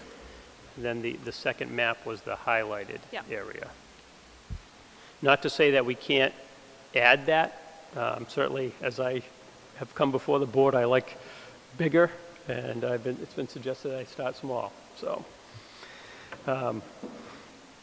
again, as I mentioned a little bit earlier, this is what this proposal is preventing projects like 40Bs to come along. We're trying to make a underperforming property more successful. Therefore, there's no need for development of residential housing. And we're not talking about, this proposal isn't talking about eliminating traffic. We're basically talking about changing traffic patterns. So what we're looking at doing is removing 18-wheelers and replacing that with cars and maybe some box trucks. So you're looking at similar traffic, but less obnoxious uses like 18-wheelers. And it's definitely not a housing project or housing development projects. It's more about allowing more commercial spaces to a property that is limited by the underlying zoning. So with that, I'd like to talk about the zoning overlay district itself. Just briefly, the purpose in listing the mill overlay, it talks about encouraging mixed use of sites. It talks about using existing facilities and infrastructure. It talks about using a more effective use of existing property, so that we're talking about existing buildings and not new buildings. It's talking about not encouraging development in the floodplain. It talks about providing any development of the site would encourage more pedestrian on-site access, bicycle access, and those types of things. It also encourages the building material and the designs of the exterior of the building, because we are talking about existing buildings already. It references the underlying zoning and how you would deal with underlying zoning versus a special permit or allowed uses through the mill overlay. You can't pick and choose between, well, I'm going to use this for the underlying zoning and I'm going to use this for the mill overlay. It's either choose one or the other, and with an application, we would verify that. But basically, the highlights of the zoning district are what's allowed by right and what's allowed by special permit. So the list of special by right includes existing mixed-use buildings, which you would have on the site. It would include a multifamily of no more than 12 units and not to excess of 10% of the building property. So for example, these 3 buildings are approximately 180,000 square feet. So any residential would have to occupy less than 18,000 square feet in an existing building. It also mentions that it has to be above the first 2 floors. So I believe these buildings in that entire Pulaski site are the only ones with more that have a 3rd or 4th floor on those buildings. This was modified a little bit from what you have before you, as again, this was presented originally in October, and I've made some minor changes based on some of the feedback from the city councilors. It includes by right retail establishments, but excludes automobile related, and that would be less than 4,500 square feet. It includes bakery, a restaurant, less than 3,000 square feet. So we're talking about small spaces and not large types of uses. It includes personal service establishments, which which is listed in the zoning ordinance as including but not limited to barbershop, beauty shop, shoe repair, self-service laundry, retail, dry cleaning establishment, tailoring shop, upholstery shop, and photographic studio. Councilor Manning Martin? Thank you, and that is in our zoning list of uses? I Yes. was looking for it today, I couldn't find it, but it is there? It is. Okay, thank you very much. It also lists a ATM as long as it's accessible from the interior of the building. They can't have a ATM outside of the building. Includes indoor recreation and a museum. So those are the items that would be listed as by right. The listed items by special permit would be multifamily greater than 12 units, which could not exceed 10% of the size of the building's square foot. And again, within an existing building. It goes on to say that there's no residential is allowed in any building built after the adoption of this ordinance. Then it goes on to retail sales as a special permit over 4,500 square feet. So that would have to come back to the city council, or a restaurant over 3,000 square feet. That would have to come back to the city council as well. It would also prohibit a freestanding ATM machine, and it would prohibit drive-through facilities as well. I'm sorry, it wouldn't prohibit, it would allow via a special permit. So those would have to come back before the city council. And then lastly, the piece is any accessory use customarily incidental to any of the above permitted uses, provided that such shall not be noxious or dangerous to the neighborhood. So and the only thing I could really think of is that if you had, for example, and it wouldn't apply here, but if you had a residential development that had a gymnasium in it or something like that, would that may be considered an accessory use? I couldn't really come up with an exact example, but needless to say, that would have to come back before the city council. So if there was a gray area in that, it would have to be presented to the city council. The rest of the language goes on to talk about parking, landscaping, facades, and sign improvements. As I said, the majority of the design features would be applied to the exterior of the building, so that we're looking at how the building's going to look, how's it going to function from an exterior point. And so we added that language in there that anyone going to use this would have to apply those requirements to what they're looking to do in regards to the uses. And then finally, the waivers. I had originally put in that the council would waive dimensional, but I thought better that in hearing feedback from the council that should remain with the Zoning Board of Appeals. That's their responsibility to waive dimensional requirements, and I would leave that with the board. And then I also added one piece about any residential would be subject to the inclusionary zoning. So that's a brief summary of the overlay. Again, this property has changed hands over several years and has been at one point fallen in real disrepair, where it's my understanding there was several illegal issues with not the ownership, but with what was going on within the building. Working with the new owner, who's tried to clean it up and has done a great job at cleaning the property up, removing some of that activity, trying to clean up areas that basically things are going on that a lot of people don't know about. And they're trying to bring in better businesses to that property. So that's been going on in regards to that. And finally, we're just trying to promote a more desirable mix of uses for this property, where the developer can look to create options for folks to come and visit, mixed use of people coming and going in regards to that, and have complementary uses in typical mixed use buildings that work off one another and promote one another. And it's just something supportive through our office that, moving this forward puts Peabody in a better position, and not doing anything leaves a status quo for what's existing there.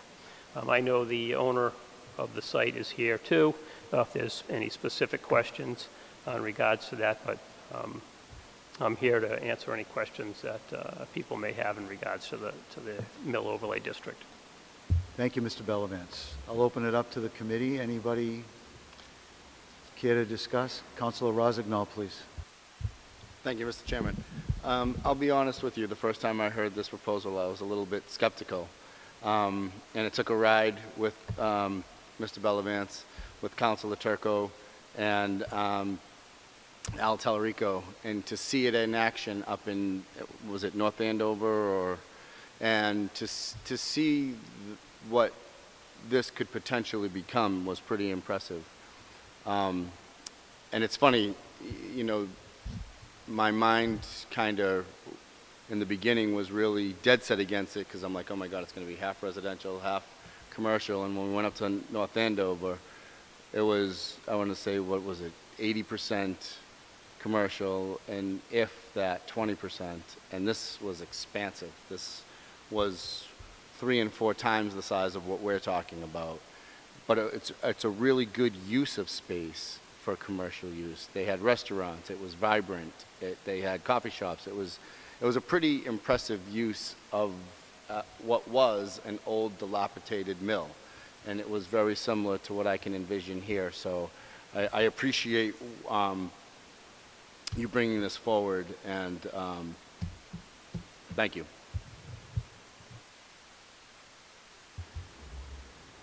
Councilor Mitsoulas, please.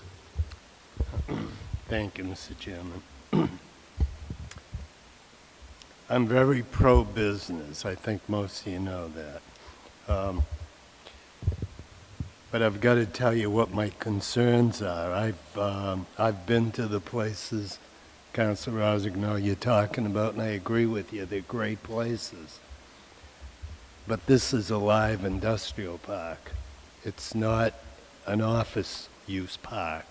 There's dirty people, the types of businesses in there, you dirty your hands. Trucks go in and out. It's just a different type of place, and we're trying to change that, and I totally understand.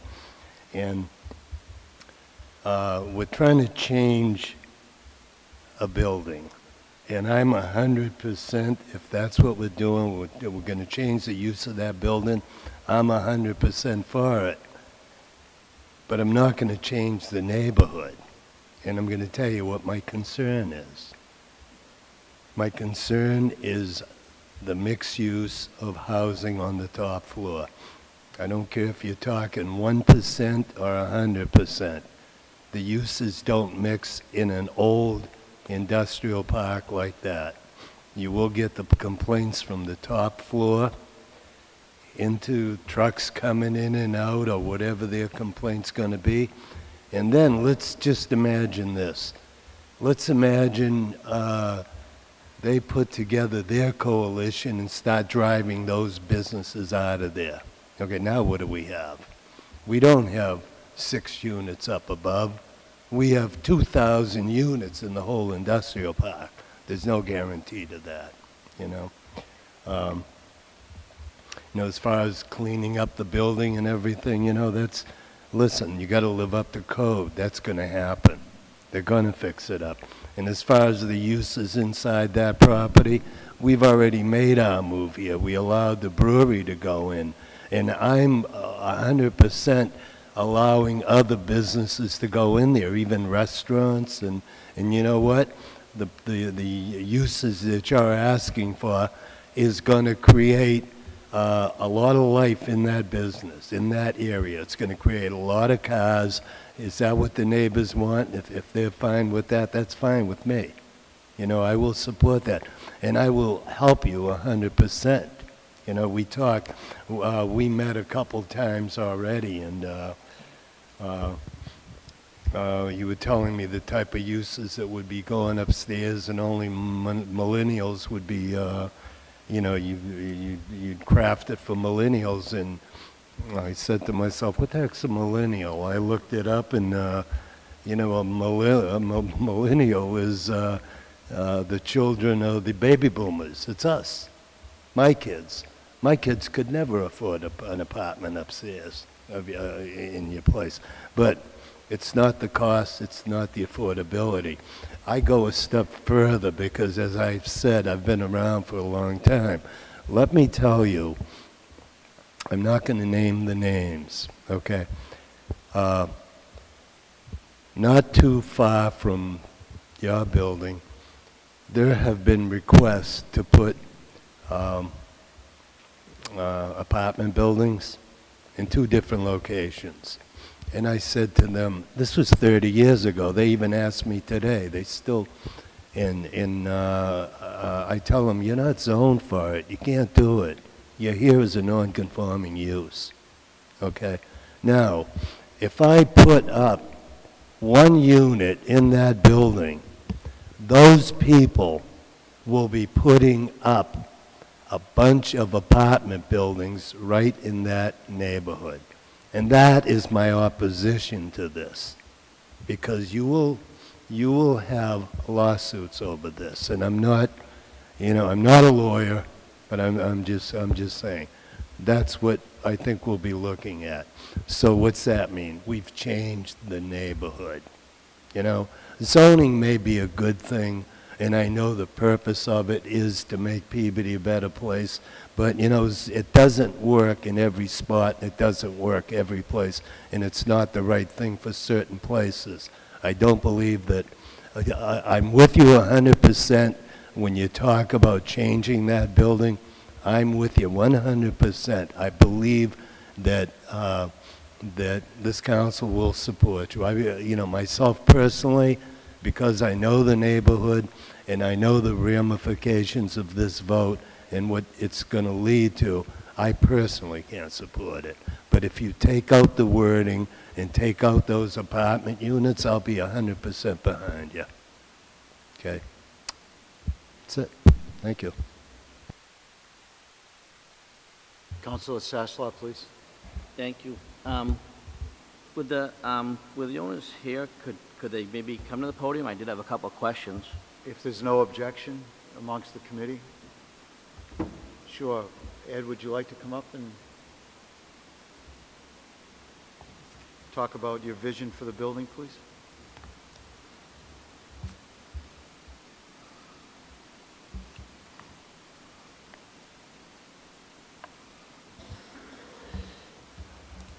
Hello, my name is Ed Greeley, and Ed, can we please, for the record, could you state your name and address?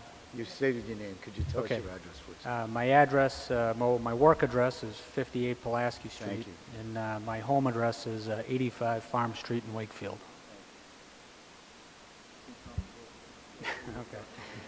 Okay. I've been a tenant in that building for several years, and my cousin and I, who is over in the corner there, we pulled all the money we could pull between our family and ourselves, and we're remodelers. We own a kitchen cabinet company, and we had a couple of locations. We had one down in Marlborough, Mass. We had another one in Wakefield. We had one up next to the Home Depot in Salem, New Hampshire. And like small businesses know, it was difficult managing multiple locations, and we were looking to try to bring everything a little bit to a singular location. And I bumped into Pulaski Street. And the thing that attracted me about the property was that A, it was extremely affordable at the time, so that was great, and I could get my hands on a lot of room. So I ended up leasing out 12,000 square feet, and we had a few tips from a few of the other local businesses, like at the plumbing supply house and the Peabody Warehouse and Supply, I believe it was up on Tremont. And everybody agreed that, geez, if you could, if you get into that building, we think you guys would do really well. So we took a shot, and we went in the building as a tenant, and it far exceeded our expectations. We never imagined that we would do as good as we did in our first year of business there. And as a result, we kind of expanded a little bit on the property. And make a long story short, we spent just about every dollar we had in our business, which at the time was about $500,000. You know, the owners at the time, they weren't doing us any favors. They weren't going to add any heating or cooling or electrical or plumbing or anything like that. So we did it all on our own, and we went at it. And well, you know, years go on, and you kind of, I didn't really explore the property too much, but you know, it didn't take long to figure out what was going on in there. You know, it was, bottom line is there wasn't a professional business in the property when I moved in there. There was a few reputable businesses that were doing some, I think, good things with some antiques, but, you know, bottom line is that there just wasn't a lot of good businesses in there, and then there was a bunch of other activity that was going on, and there was, I guess, probably about 3 or 4 years ago, there was some talk of the property getting sold, and my cousin and I were kind of, you know, we were getting nervous. You know, we spent a bunch of money on our space, and, you know, we didn't want to lose, you know, our investment, and so I had approached the owners at the time, and, you know, they made some crazy deal, and one that I could absolutely not afford at the time, and you know, it never really happened. It never really came to pass. And anyway, about a little over a year ago, that changed. And one day I was approached, and you know, I was asked, "Do you still have any interest?" And I said, "You know, actually, I do." Now, I'm several years a little bit more intelligent than I was when I first came in the building, so I have a little bit more experience and a little bit more knowledge, and I knew that if I could buy the property, I knew what I could do with it. And so we took a shot, you know, and I was fortunate enough to get some good financing through a good local bank. I was fortunate enough to come into some contact with some really good people in the community. And they all were quite upfront with me, and they said, you know, we can't guarantee you anything, but if you want to take a shot, you know, we'll work with you guys a little bit.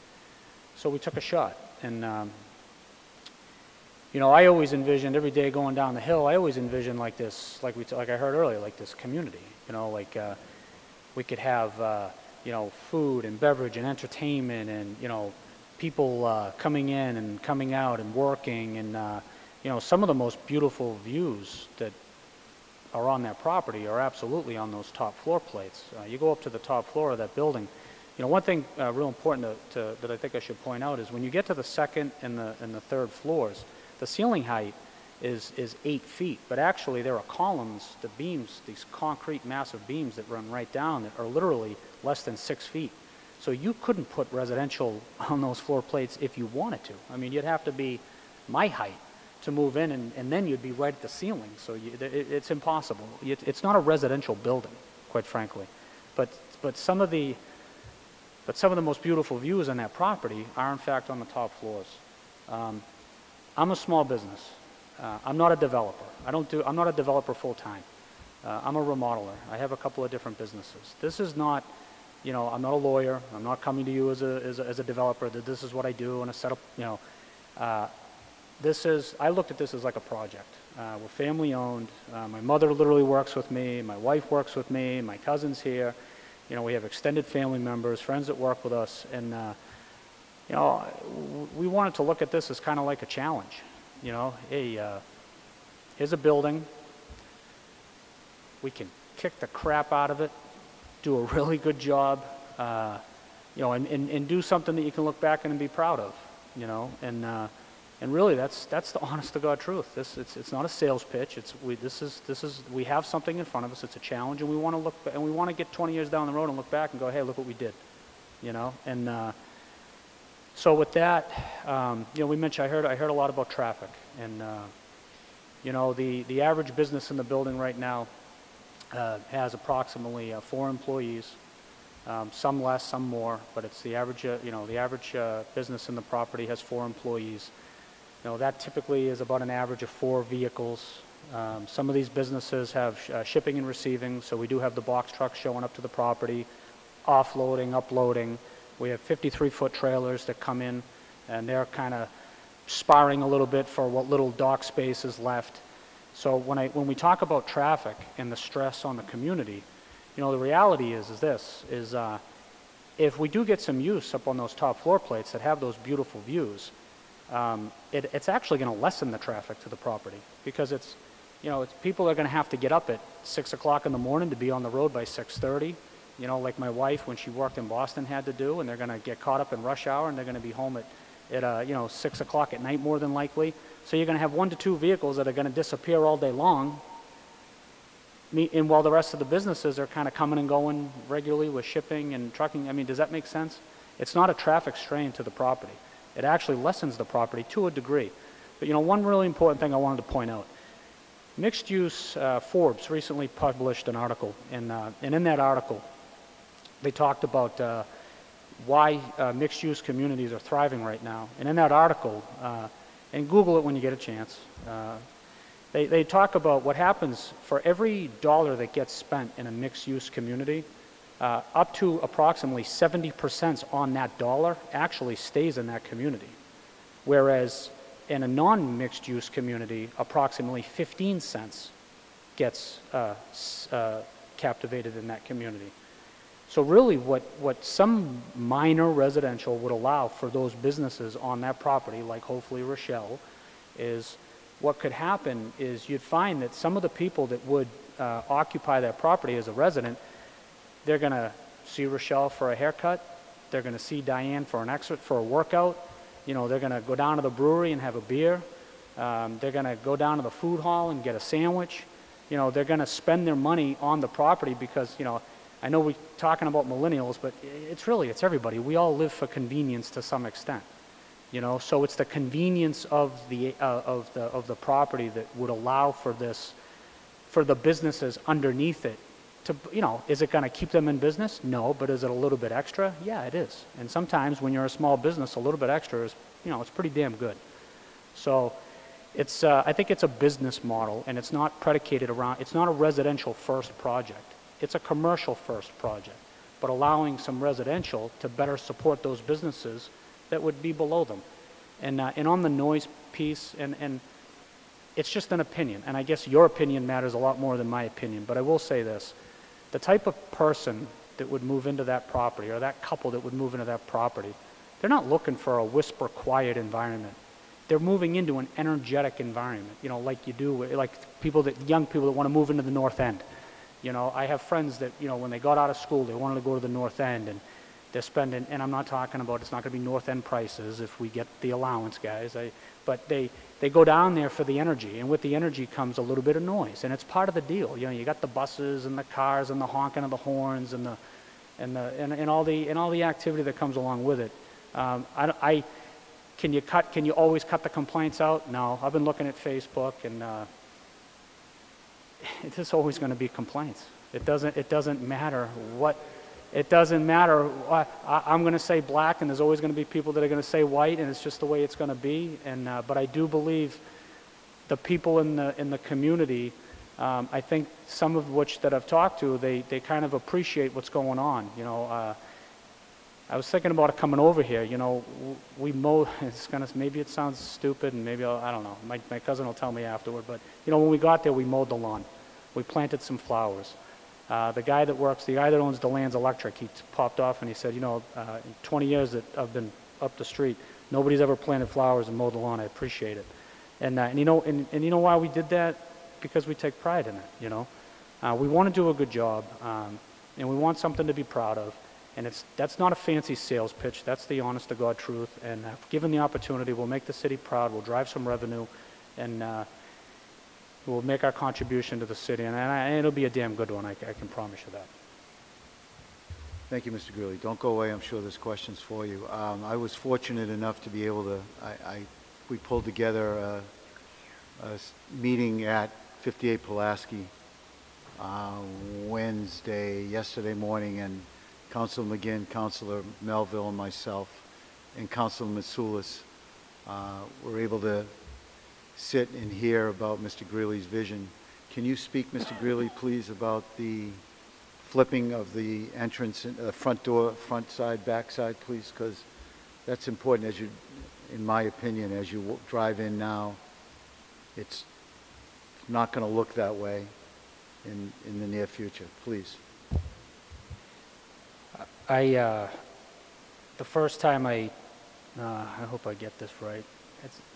First time I took my son on a duck boat, the captain of the duck boat let him drive the duck boat. My son, he was 3 years old, and he lit up like a Christmas tree, and it was like it was a cool little moment for my wife and I. I've been, ever since they did the road work at the Dunkin' Donuts there, Every morning I'll go to the Dunkin' Donuts, I'll do the turnaround, and I always kind of peer off at the water, and for some reason I keep looking at that water going, I want to put a duck boat back there. And I just think it would be a cool thing. I've been looking at the, my now property, and every time I look at the back, what I am going to do, and I've already started the process, but I've been real careful with the process because the process costs money, and I want to know what I can and cannot do with the property. So I guess that's what I'm kind of here for tonight. I'm going to take the back of the property and I'm going to convert it to the front of the property.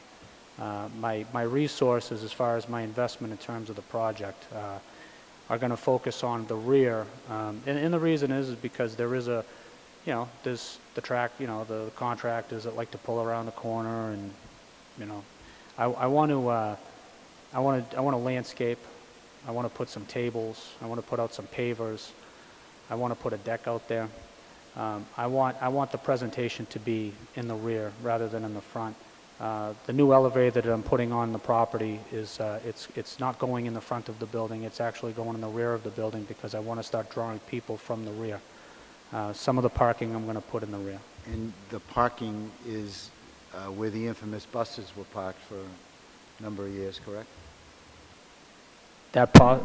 Yes, it's possible. Although we still have the land up to that point, and we still have the land off to the side and then the rear. Any questions of Mr. Greeley? Councilor Sasslaw, please. Thank you. So thank you for coming up and sharing your story and your vision, and thank you for investing in Peabody. I was not able to get up there yesterday morning, but I certainly I would like to make plans to get up there and maybe tour the property with you because, you said a lot, and I'd like to kind of get a little bit of vision.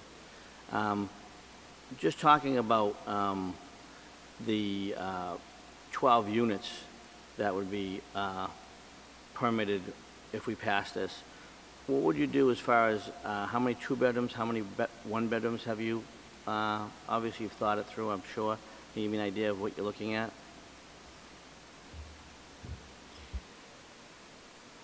I'm planning on building lofts, no bedroom open concept.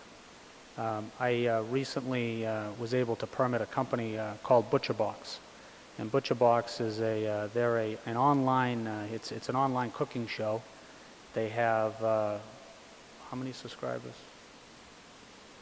111,000 people that purchase food from them on a monthly basis. They're an extremely successful company that came out. I was able to get a tract from Cambridge, and I built them a $125,000 commercial kitchen. When you go to the 4th floor in Building B, and you go to and essentially what we did is we built a loft. It's an awesome space. We built them out a beautiful bathroom because the cook is, he has to clean, after he's done cooking, and we built a beautiful kitchen, and it's an amazing space. And I've brought in quite a few people up there that when they walk into this space, it's a movie set, but it's a loft, no bedroom. I've had a lot of people say, I would love to live in this. There's actually a call. Now, I personally wouldn't live there because I got 3 children, but there's a call for these types of open concept lofts. Matter of fact, in the Merrimack Valley, they have if you're familiar with Sal Pizza, the buildings that are on the Merrimack River there, they put in a bunch of open concept lofts, and they're gone. They sold out immediately. Which, while I'm on the topic, I don't plan on selling these. These will be not for sale. We're not going to develop a condo association. We would rent them out just like we would to a commercial tenant. So, Mr. Greeley, to Councilor Saslaw's question, they're one bedroom open living, 1 bedroom. 1 bedroom open living. Okay. And what would you look as the proposed rents for the residential units? What do you what's the ballpark, the range? They would be in and around, depending upon the size, naturally, but somewhere between $1,800 and $2,000 a month, which is kind of falls in line, depending upon the space. And I assume, sounds like each unit probably 2 parking spaces, and then you'd have some visitor parking space set aside? That is correct. Okay. And may I just say one thing? It's a difficult question to answer as far as how much, because how much will be predicated upon the square footage. I'm basing that amount off of, you know, somewhere in the neighborhood of about a 1,200 square foot apartment, which... We're not going to hold you to it. Okay, yeah, in the city of Peabody, you know, the average right now, 865 square foot apartment is leasing out for somewhere in the neighborhood of about $1,600. So those amounts are right in line with what the city of Peabody is already doing. Thank you. And so, you know, I once again, I do listen to the ward councilor. He brings up some points that concern me. You know, what's difficult to cast a vote tonight is without knowing what the neighbors think. Because, you know, I don't know what type of, you know, the neighbors, you know, they're stakeholders, just like we talked about. You're a stakeholder, you put down the flowers and you have skin in the game. And so it's a difficult situation for me because, as I said, I always want to get an idea of what the neighbors think. I don't know if they have any idea what's going on. I know they knew about King Street. That's gotten a lot of press. I don't know what they know about this particular area. So it's tough for me to make an informed decision without having some input from them. I do like the fact that I understand when you talk about the energy. I get the energy, what you're talking about. And I think why I need to go down and look at your property is because there are a lot of light industrial businesses that are in the back. And, you know, there's many businesses back there, many different types of businesses. And so that, you know, knowing sometimes the traffic patterns, knowing, you know, sometimes a concern would be, you know, I don't know, Councilman Sulis probably knows, I don't know what the working hours are on that industrial park as far as what time a truck can go in there, if it's 6 a.m., 7 a.m., 5:30 a.m. But, you know, it does concern me to a degree that, you know, you put people in there and understanding the energy, understanding everything else, you know, someone gets in there and they're pissed off that on a Saturday at 7 o'clock, there's a couple of trucks rumbling through. And so I'm not asking you to answer that question. I'm just throwing it out there that a concern that I have, that I probably have to do a little bit more research, and maybe with talking to Councilman Sellis, he can explain to me some of those uses and what the hours of operation are, because, you know, it's that fine balance when you take residential and you put them with, you know, an industrial park, a light industrial park, and where's that balance? But I appreciate you sharing your vision. I truly believe what you said, and I like what you're saying, but as I said, I just wanted to express a couple of my concerns, and I definitely have an open mind to it. Thank you. Thank you, Councilor Sasslaw. Councilor Rossignol, then Councilor Manning Martin. Thank you, Mr. Chairman. So I mentioned in my earlier remarks that Councilor Turco and Mr. Bellavance, we went up to the Mill District up in North Andover. After we left there, I visited your property and I took a tour with Councilor Turco and your cousin. And I can see your vision and I understand it. And I'm extremely happy that you're going to change the entrance to the other side, because one of my concerns is where, this map is really small, Pulaski, what's that, Rear Street kind of cuts that property in half, because I'm under the understanding that you're going to purchase the building across that street as well. So my fear, before you had mentioned changing the parking to the other side, is there are 18-wheelers that go from the back industrial park, and that would be a concern of mine, that cut through when you're talking about mixed use and commercial and restaurants, that there are going to be 18-wheelers kind of whipping by there trying to get their goods out to consumers. So the one piece that I was actually really hesitant about, you alleviated in my mind, where you're going to have the business traffic completely separated to your abutters in the back and their truck traffic. So I appreciate that. And I appreciate your vision. I think that is a building that has been long dormant, and this type of use is going to really service our city in a great capacity, so I appreciate it. Thank you. Thank you, Councilor Thank you. Rossignol. Councilor Manning Martin, please. Thank you, Mr. Chairman, and I as well came with an open mind on this idea, and I'm leaning with the ward council regarding the residential piece, and with rents, it sounds as though they're going to be studios, open concept kind of studio, and if you get individuals that can pay and will pay $2,000 for a studio, they are going to, and I understand, and I think it would emphasize the ward council is concerned that they will have complaints that will drive out businesses that have been there and have been existing with their trucks or their hours of operation. $2,000 a month for a studio, they're going to make demands, and that's just going to happen. I can't see any other way that would pan out. So I don't see that coexisting with the businesses that have been down there, and even businesses that you want to bring in. So I do see a lot of positive things with this, the small businesses that you do want to bring in, potentially restaurants, and again, as Council Sasslaw says, that we probably should hear from the neighbors a little bit more on this subject. I totally do not want to throw the baby out with the bathwater. I think that there are some great things in here, and I think it would improve the neighborhood, it would bring in some revenue, it would clean up. I think I have been into your the brewery. It's really cool. And I've been to Diane's gym, and you know it's really picking up down there, and I do want to support it. And again, I don't want to throw the baby out with the bathwater, but it's really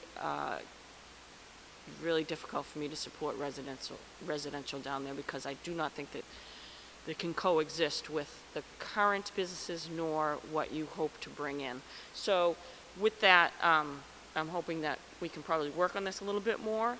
And lastly, my question to Kurt Bellavance is that this only captures 58 Pulaski Street. So how is it that this is not spot zoning, and that we would be able to make changes in just one particular site that doesn't affect others without opening ourselves up to potential lawsuits that we are spot zoning and denying other people similar uses right next door or in that area? So if you could address that, please. Thank you, Councilor Manning Martin. Mr. Bellavance, please. Yes, thank you. Yes, similar to what Councilor Rossignol had brought up before, it's a two-prong approach. So one is the adoption of the mill overlay district in itself, by itself, not necessarily including any property whatsoever. Then the next step is to include property after that. So this piece we're looking at is it's not spot zoning because you're basically creating a district. Then you go forward and apply that to different locations, and that would be up to the council. Thank you. If we were to approve this without the residential piece, though, then it's not captured in the overlay, correct? If we were to tweak it a little bit and not have residents, then it wouldn't be captured in your overlay. Is that correct? Right. If that's something that the council chooses to remove that piece from the overlay, then that's an option for the council. But if we remove that from the overlay, then this 58 Pulaski wouldn't fall under the umbrella of overlay. It would be something completely different, wouldn't it? No, it would be, so the language itself, the mill overlay, all those uses, you can add uses or remove uses, for example, like the residential. Then you can still go ahead and apply that mill overlay to other areas, throughout the city. And that would apply whatever's in that language, whether it includes residential or doesn't include residential. Okay, and thank you. And then, so the mall, is that an overlay too?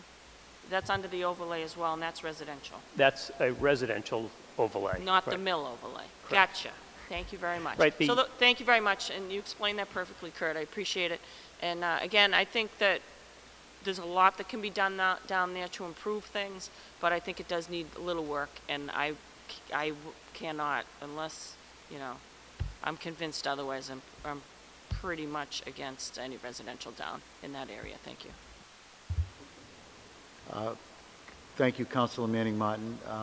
Why don't we procedurally do the motion as you did, Councilor Rossignol, to get a feel whether we want to have an overlay in this district, please.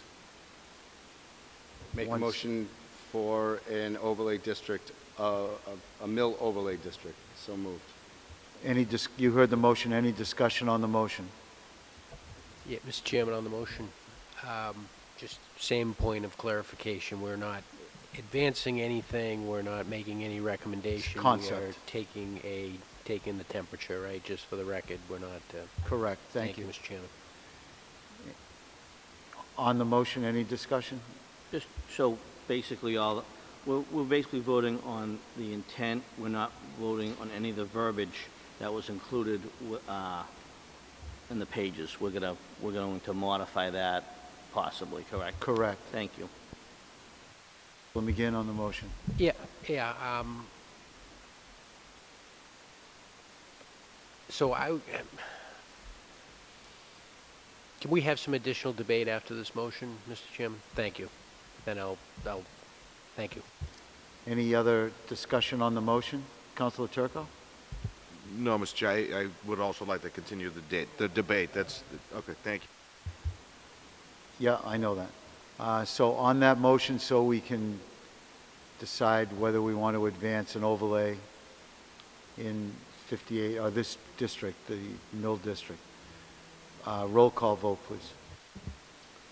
Councilors McGinn, Yes. Rossignol, Yes. Sasslaw, Yes. Charis, Yes. Gould. Yes. Motion carries 5-0. All right, back to the discussion. Councilor Turco, you're up, please. Thank you, Mr. Chairman. So my questions are, a lot of them were answered through Councilor Manning Martin's questions. This whole property is listed as 58 Pulaski Street. Every building and each building has a different building number, correct? So I believe it's listed as 58 and 58 rear. So technically, I think everything may be considered 58. It would need some clarification. okay, so just for clarification on my part, I called you earlier today and I asked you how this would affect other buildings in the district as far as use, and you told me, that the uses would be allowed by other buildings, and maybe there was some confusion on that. But I guess I'll just get to the point of my question. I agree with the counselor. It's something that we might have to ease into with the residential portion. But would this committee, and I'm not looking at this as a rhetorical question, would this committee be willing to allow the uses at this site so that Mr. Greeley can move forward with his plan? Because I think what I kind of got from you is that, you put almost everything you have in investment in this. You'd probably like to rent out some of these spaces. And I guess, Councilor Matsoulis, it's more, it's your ward. I think you've had time to look over the uses. Would you be amenable to allowing him the uses with the exception of the residential portions so that he can move forward with his plan? I already said that, Councilor. I would be. Yep. Thank you. And my second question is, would this council be amenable to adding, and I'm just going to come out and say it, I mean, we have Habitat for Humanity here, and I think that I was under the impression that through my conversation with Kurt, that the retail portion of this overlay would be able to help them. And the way I'm reading is that it won't unless we include Building 14 in the overlay for the uses only, not for residential, so that Habitat can then stay in operation as a retail establishment under this overlay district. It would be one of the buildings that I would like to add, as Kurt said, so we've agreed to the concept, and if we could add Building 14 to that concept, I think that would greatly help these people who have been, doing their best to stay afloat and operate there. Thank you, Councilor Turco. You still have the floor, Councilor Turco. I'll defer to Council. It's actually Councilor Charis was next, if that's okay. Councilor Sasslaw. Councilor Charis. Thank you. I do appreciate your vision, because I do think, and I'm going to be listening to the ward councilor, but I want you to understand that my thoughts and my views. I do think with the residential component too, it will work. And I've seen it. My own family has lived in that way. 2 different apartments with a busy area with commercial and businesses and retails and the residents above. And they mingle quite well. I like the part when you're talking about moving the front door onto the other side to separate it. It does clean up the area. And the one thing that people don't want is to live in an area that's not vibrant, energy, and clean. I don't think it will push out the businesses. I think it would enhance it. So I do believe it would work, but again, as the other councilors have talked and the Councilor Masulis have talked, I was nervous about it and maybe would like to see it eased in more, or as my property on King Street, to have a neighborhood meeting. I would like to see maybe you be open to that. I think more information comes and that people feel more comfortable.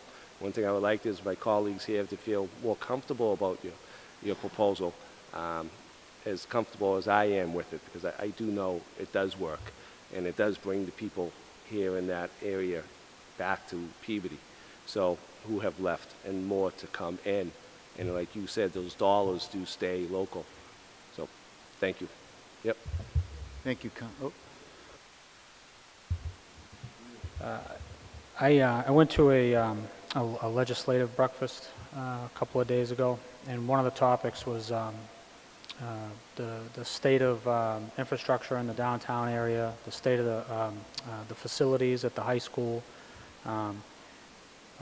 taxes, funding, development of Peabody in general, and I don't know enough about when the mayor was talking about what areas to and to not, and what were I don't know a lot about that, but that, you know, as far as the 2 areas that I guess that I would ask the committee just to be open-minded to in discussion. You know, the question about what the affordability would or would not be, that's a very difficult question to ask, because it's you know, it's a matter of planning, build out, comparable pricing to you know, you can't rent I don't know how much they would cost. I'm just taking a stab at it based off of, you know, if it's a 1,500 square foot apartment, you know, it's think about what a 1,500 square foot home is to rent a month. I mean, you're not gonna rent a 1,500 square foot home a month for $1,200 a month. It's going to be a little bit more. So it all depends on the size of the space, number one. And the types of people moving into these types of properties, they are not looking for a whisper quiet solution. You're not going to go look at a mill. You're not going to move into a mill building if you're looking to be shut off from the world. You expect to move into a vibrant, energetic community that has noise. You wouldn't move in there if you were looking for quiet. I can't guarantee that anybody won't complain, because everybody's going, you never know. You can't predict that. But they do work because they're working in other communities, and I would just ask that, you know, to be open-minded. It will cut down on traffic, and that's a guarantee, because we won't move, you know, for every 2,000 square feet of space that we have rented out in the mill, there's an average of 4 vehicles, you know, in that space, and they're taking trucks coming in and out. So that space would actually cut down on the traffic. That's a given. So we will have less traffic, we'll generate more dollars for tax revenue that will contribute to the high school and to the overall infrastructure of the city. It generates more money. I don't see where it's a negative. Thank you, Mr. Greeley. I think we were with Councilor Sasslaw next. Thank you. I'm just a little confused because Habitat for Humanity was brought up, and are we talking about the Restore building, Habitat for Humanity, that's up and running, or I'm confused, quite frankly. In the map that I have here, it looks like 58 Pulaski is right on Pulaski Street. Is the building we're talking about across the street from the Roadhouse Pub? Is right? So now we're throwing in restore Habitat for Humanity, 58 rear Pulaski Street. Is that a part of this building, or they're in the back there? I thought I'm confused. That's all. And we start to add properties in. Yeah. Sure, let's see if Councilor Turco wants to clarify that. So, Counselor, yes, it is in the back side. I'll show you, and I'll show this to the whole council in a second. It's this big building in the very rear. These are the buildings that we're addressing in the front. So Habitat is in this very rear building. That's building number 14. All of these parcels constitute either 58 or 58 rear Pulaski, and each building has a different unit number, let's say, and that's 14. So, I mean, ultimately, I think the goal would be to allow these uses within the industrial park uses, you know, maybe not throughout the entire city, but anyway, I just wanted to add this one building so that we can rectify an issue that we've had with Habitat for Humanity for upwards of a year, I think now. And I actually suggested at a recent council meeting that you and Attorney Kelty work together to include this, and I'm surprised that wasn't, which is why I'm mentioning this now. But anyway, back to you, Councilor. So we're talking about 1, 2, 3, 4, 5, 6, 7 pieces of property that are 58 or 58 rear Pulaski, according to the map I have here. Go ahead. Right, I believe 58 rear includes about 6 lots, correct? 58 Pulaski is the property that's on Pulaski, the 3 buildings that Mr. Greeley owns. Yeah, I'm sorry, I can't, without a clear map, I'm very uncomfortable right now. I can't make it, I don't understand these 4 or 5 buildings. If you want to take a 2-minute recess, I really, you know, I'm just confused. Sure, let's take a 2-minute about recess. that. We'll meet at the table, please. Mr. Greeley, you're welcome to join us.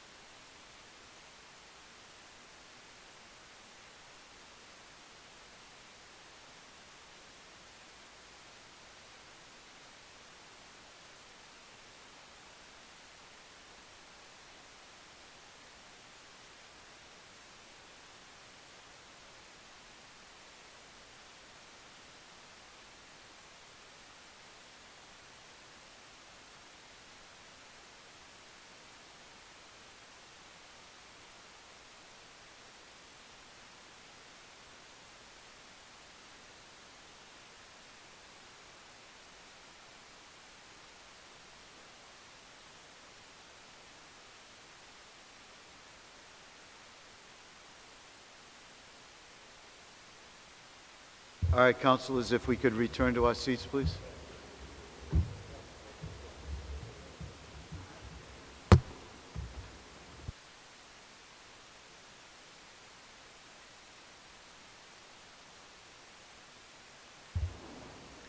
All councilors are returned, please.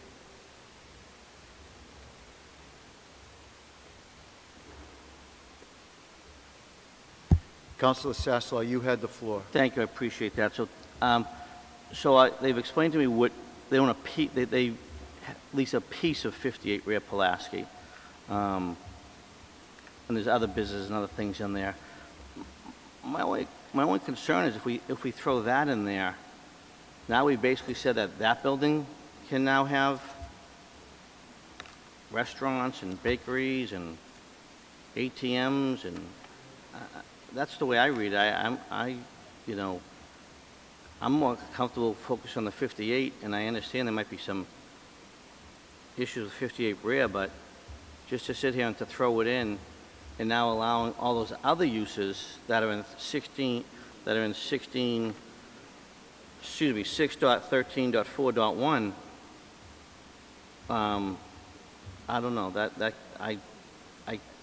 as I sit here tonight, I can't support that just because of, I wasn't expecting that to be thrown in there. And that doesn't mean maybe down the line I can, but as I sit here tonight, I would not vote to support adding that building at this point in time. Thank you, Councilor Sasslaw. Councilor McGinn, please. Thank you, Mr. Chairman. So there's been a lot said tonight in support of this. I can tell you one thing. When I was down there and in prior trips down there, they talked about planting flowers and mowing the lawn. They've done a whole heck of a lot more than that. I mean, this is a transformative project for that building, and it's a really great concept, I think. I am extremely sensitive to the reservations that Councilor Matsoulis has about the residential component, and others have voiced those similar concerns. But along the lines of what was suggested by Councilor Turco, I'd like to advance something tonight that can, extract the residential piece of it and allow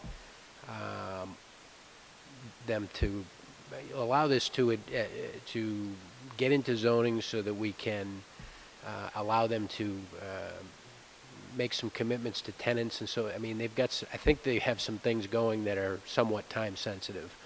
And I don't think we want to have that as a missed opportunity for the city or for the business owner. So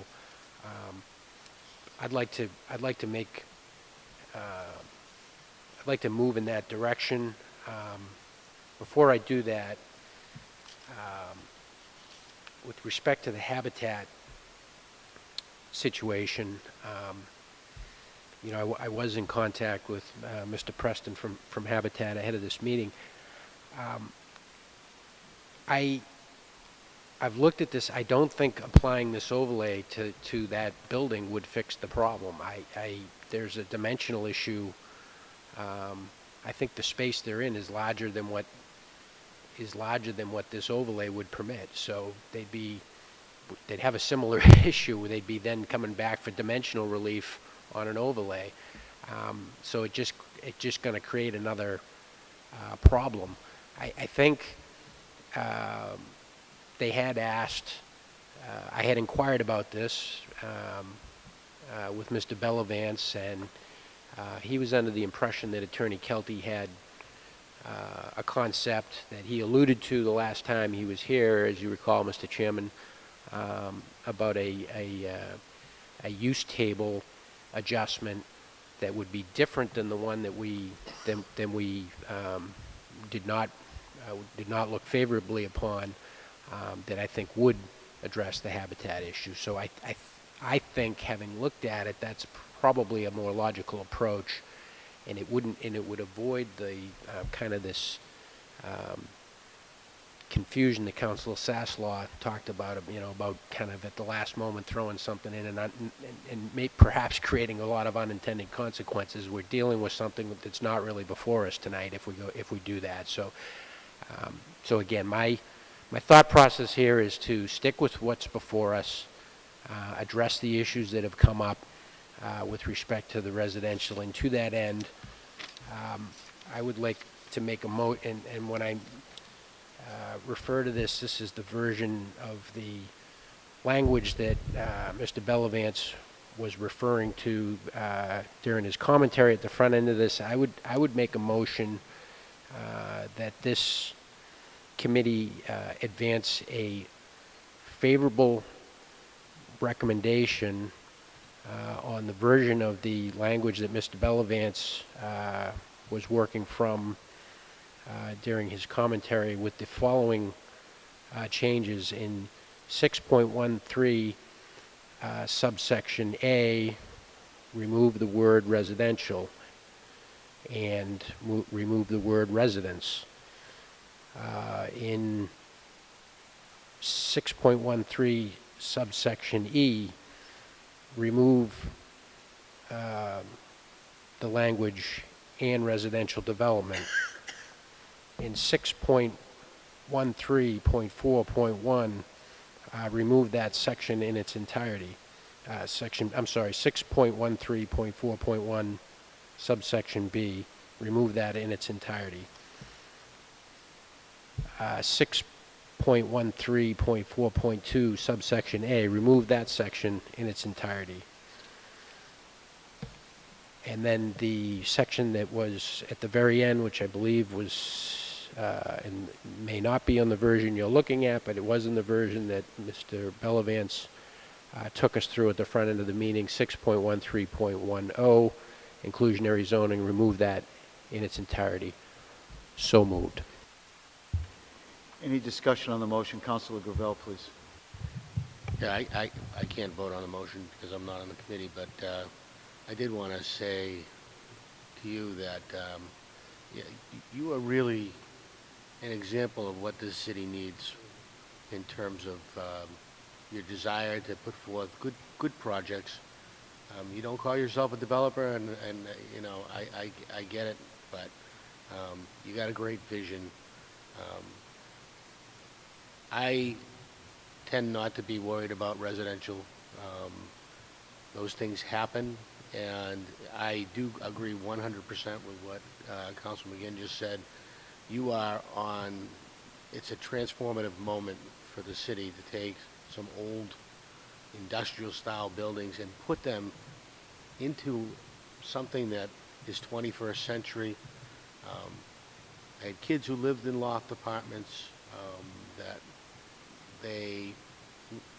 downtown Salem, they wanted the buzz, they wanted the noise, they wanted to walk to wherever they go, the restaurants. They didn't want cars. So I think you're spot on with your concept, and looking around and seeing the number of old mill towns, you know, as you travel the state, you know, whether you go to Gardner or whether you go to Springfield or whether you go to you know, Lowell and Lawrence, and it's a thing that's happening, and I think it's a great use of that land and that building, and while I don't know what the residents would say about other residents, I certainly know this: those residents have been here 10s, 20s, 30s of times while I've been on this council the last 12 years, and have told us what they don't want in there. They don't want trucks, big trucks. They don't want a bus terminal. They don't want car carriers. They don't want the empty containers that are filled with stuff that are supposed to be empty. They don't want that late night noise of people rumbling in at 2 o'clock in the morning. So we know everything that they don't want. I think it would behoove us. I think Councilman McGinn's motion is a good one, where you take it out for now, but I don't want you to lose faith in a city that you're investing in. Because I've been in your shoes. I put everything I had up to build a business, It's a family-owned business, it's family-run, it's doing very well now. So I know there's the slave and the sacrifice that goes with it. And Councilor Gould has a similar concept. He knows what goes into it. So please, don't take it that if it's not there today, it can't be there sometime in the future, because I think as you implement concept and people see what you're talking about, they get more comfortable with where you want to go. And it might take a couple of efforts, but really, thank you for choosing Peabody for where you want to do this, because I think you're just what we need. Thank you, Councilor Gravel. Councilor Turco, and Councilor Turco, before you speak, it's very admirable of you to look out for habitat. And are you comfortable with the language, Councilor, or what Councilor McGinn said in regards to fixing that problem for habitat? Yes, I did speak to Kurt Bellavance, and after the meeting, we'll discuss with Habitat how we can move forward with maybe doing this at a later date in a way that helps them. But I don't know the rules on this, Mr. Chairman. I just wanted to ask you very briefly, prior to the 2-minute recess that we took, Lieutenant Dowling had asked if he could speak at the podium, and I know we have a motion on the floor, but I kind of feel bad that I never asked him to come up, and he wanted. By all means. So on the suspension of the rules, can we give him 2 minutes? Sure. Lieutenant Dowling, please. State your name and address for the record, please.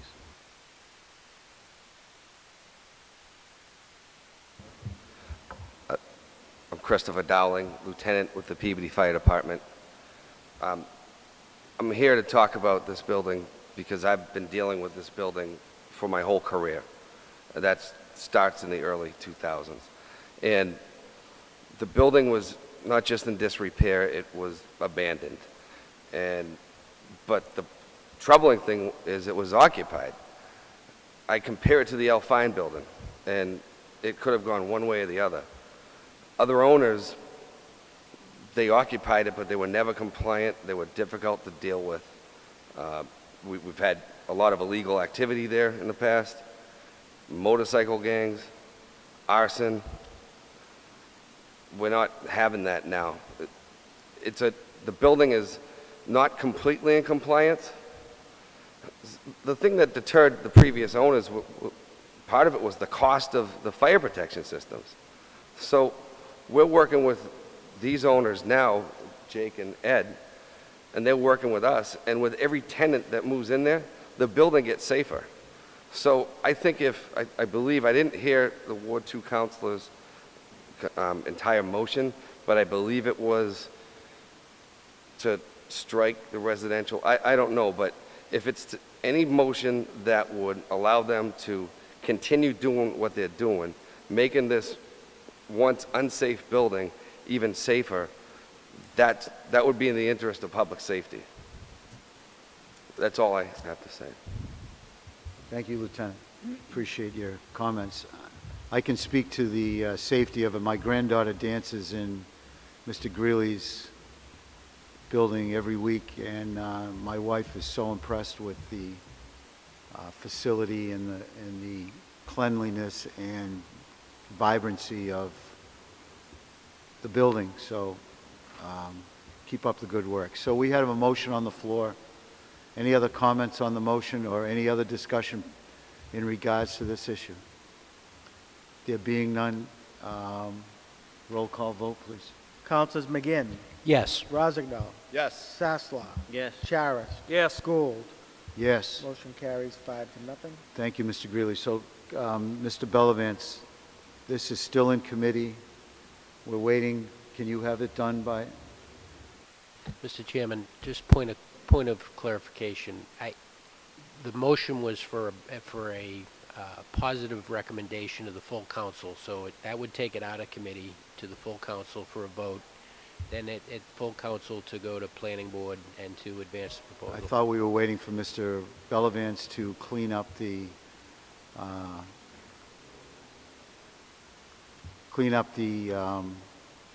paperwork to go to the planning board. Mr. Chairman, if I could, I think the motion provides the edits that will Great. be incorporated into what goes to the full council with a positive recommendation, and then we can act on it, and if it's the will of the council, we can advance it to the planning board at that point in time. Thank you. Thank you, Mr. Chairman. Any other comments? Mr. Bellavance. I just wanted to provide to some of the council members that there still would be 2 public hearings coming up, and now it'll be, I'm sure it'll be in the newspaper. So, and we've been in contact with some of the neighbors in that area, so the word will be out, and we'll be letting people know, and we'll be answering questions and so forth. So, just to let everybody know, it's transparent. So, Take a motion to adjourn. So moved. Thank you. Motion adjourned.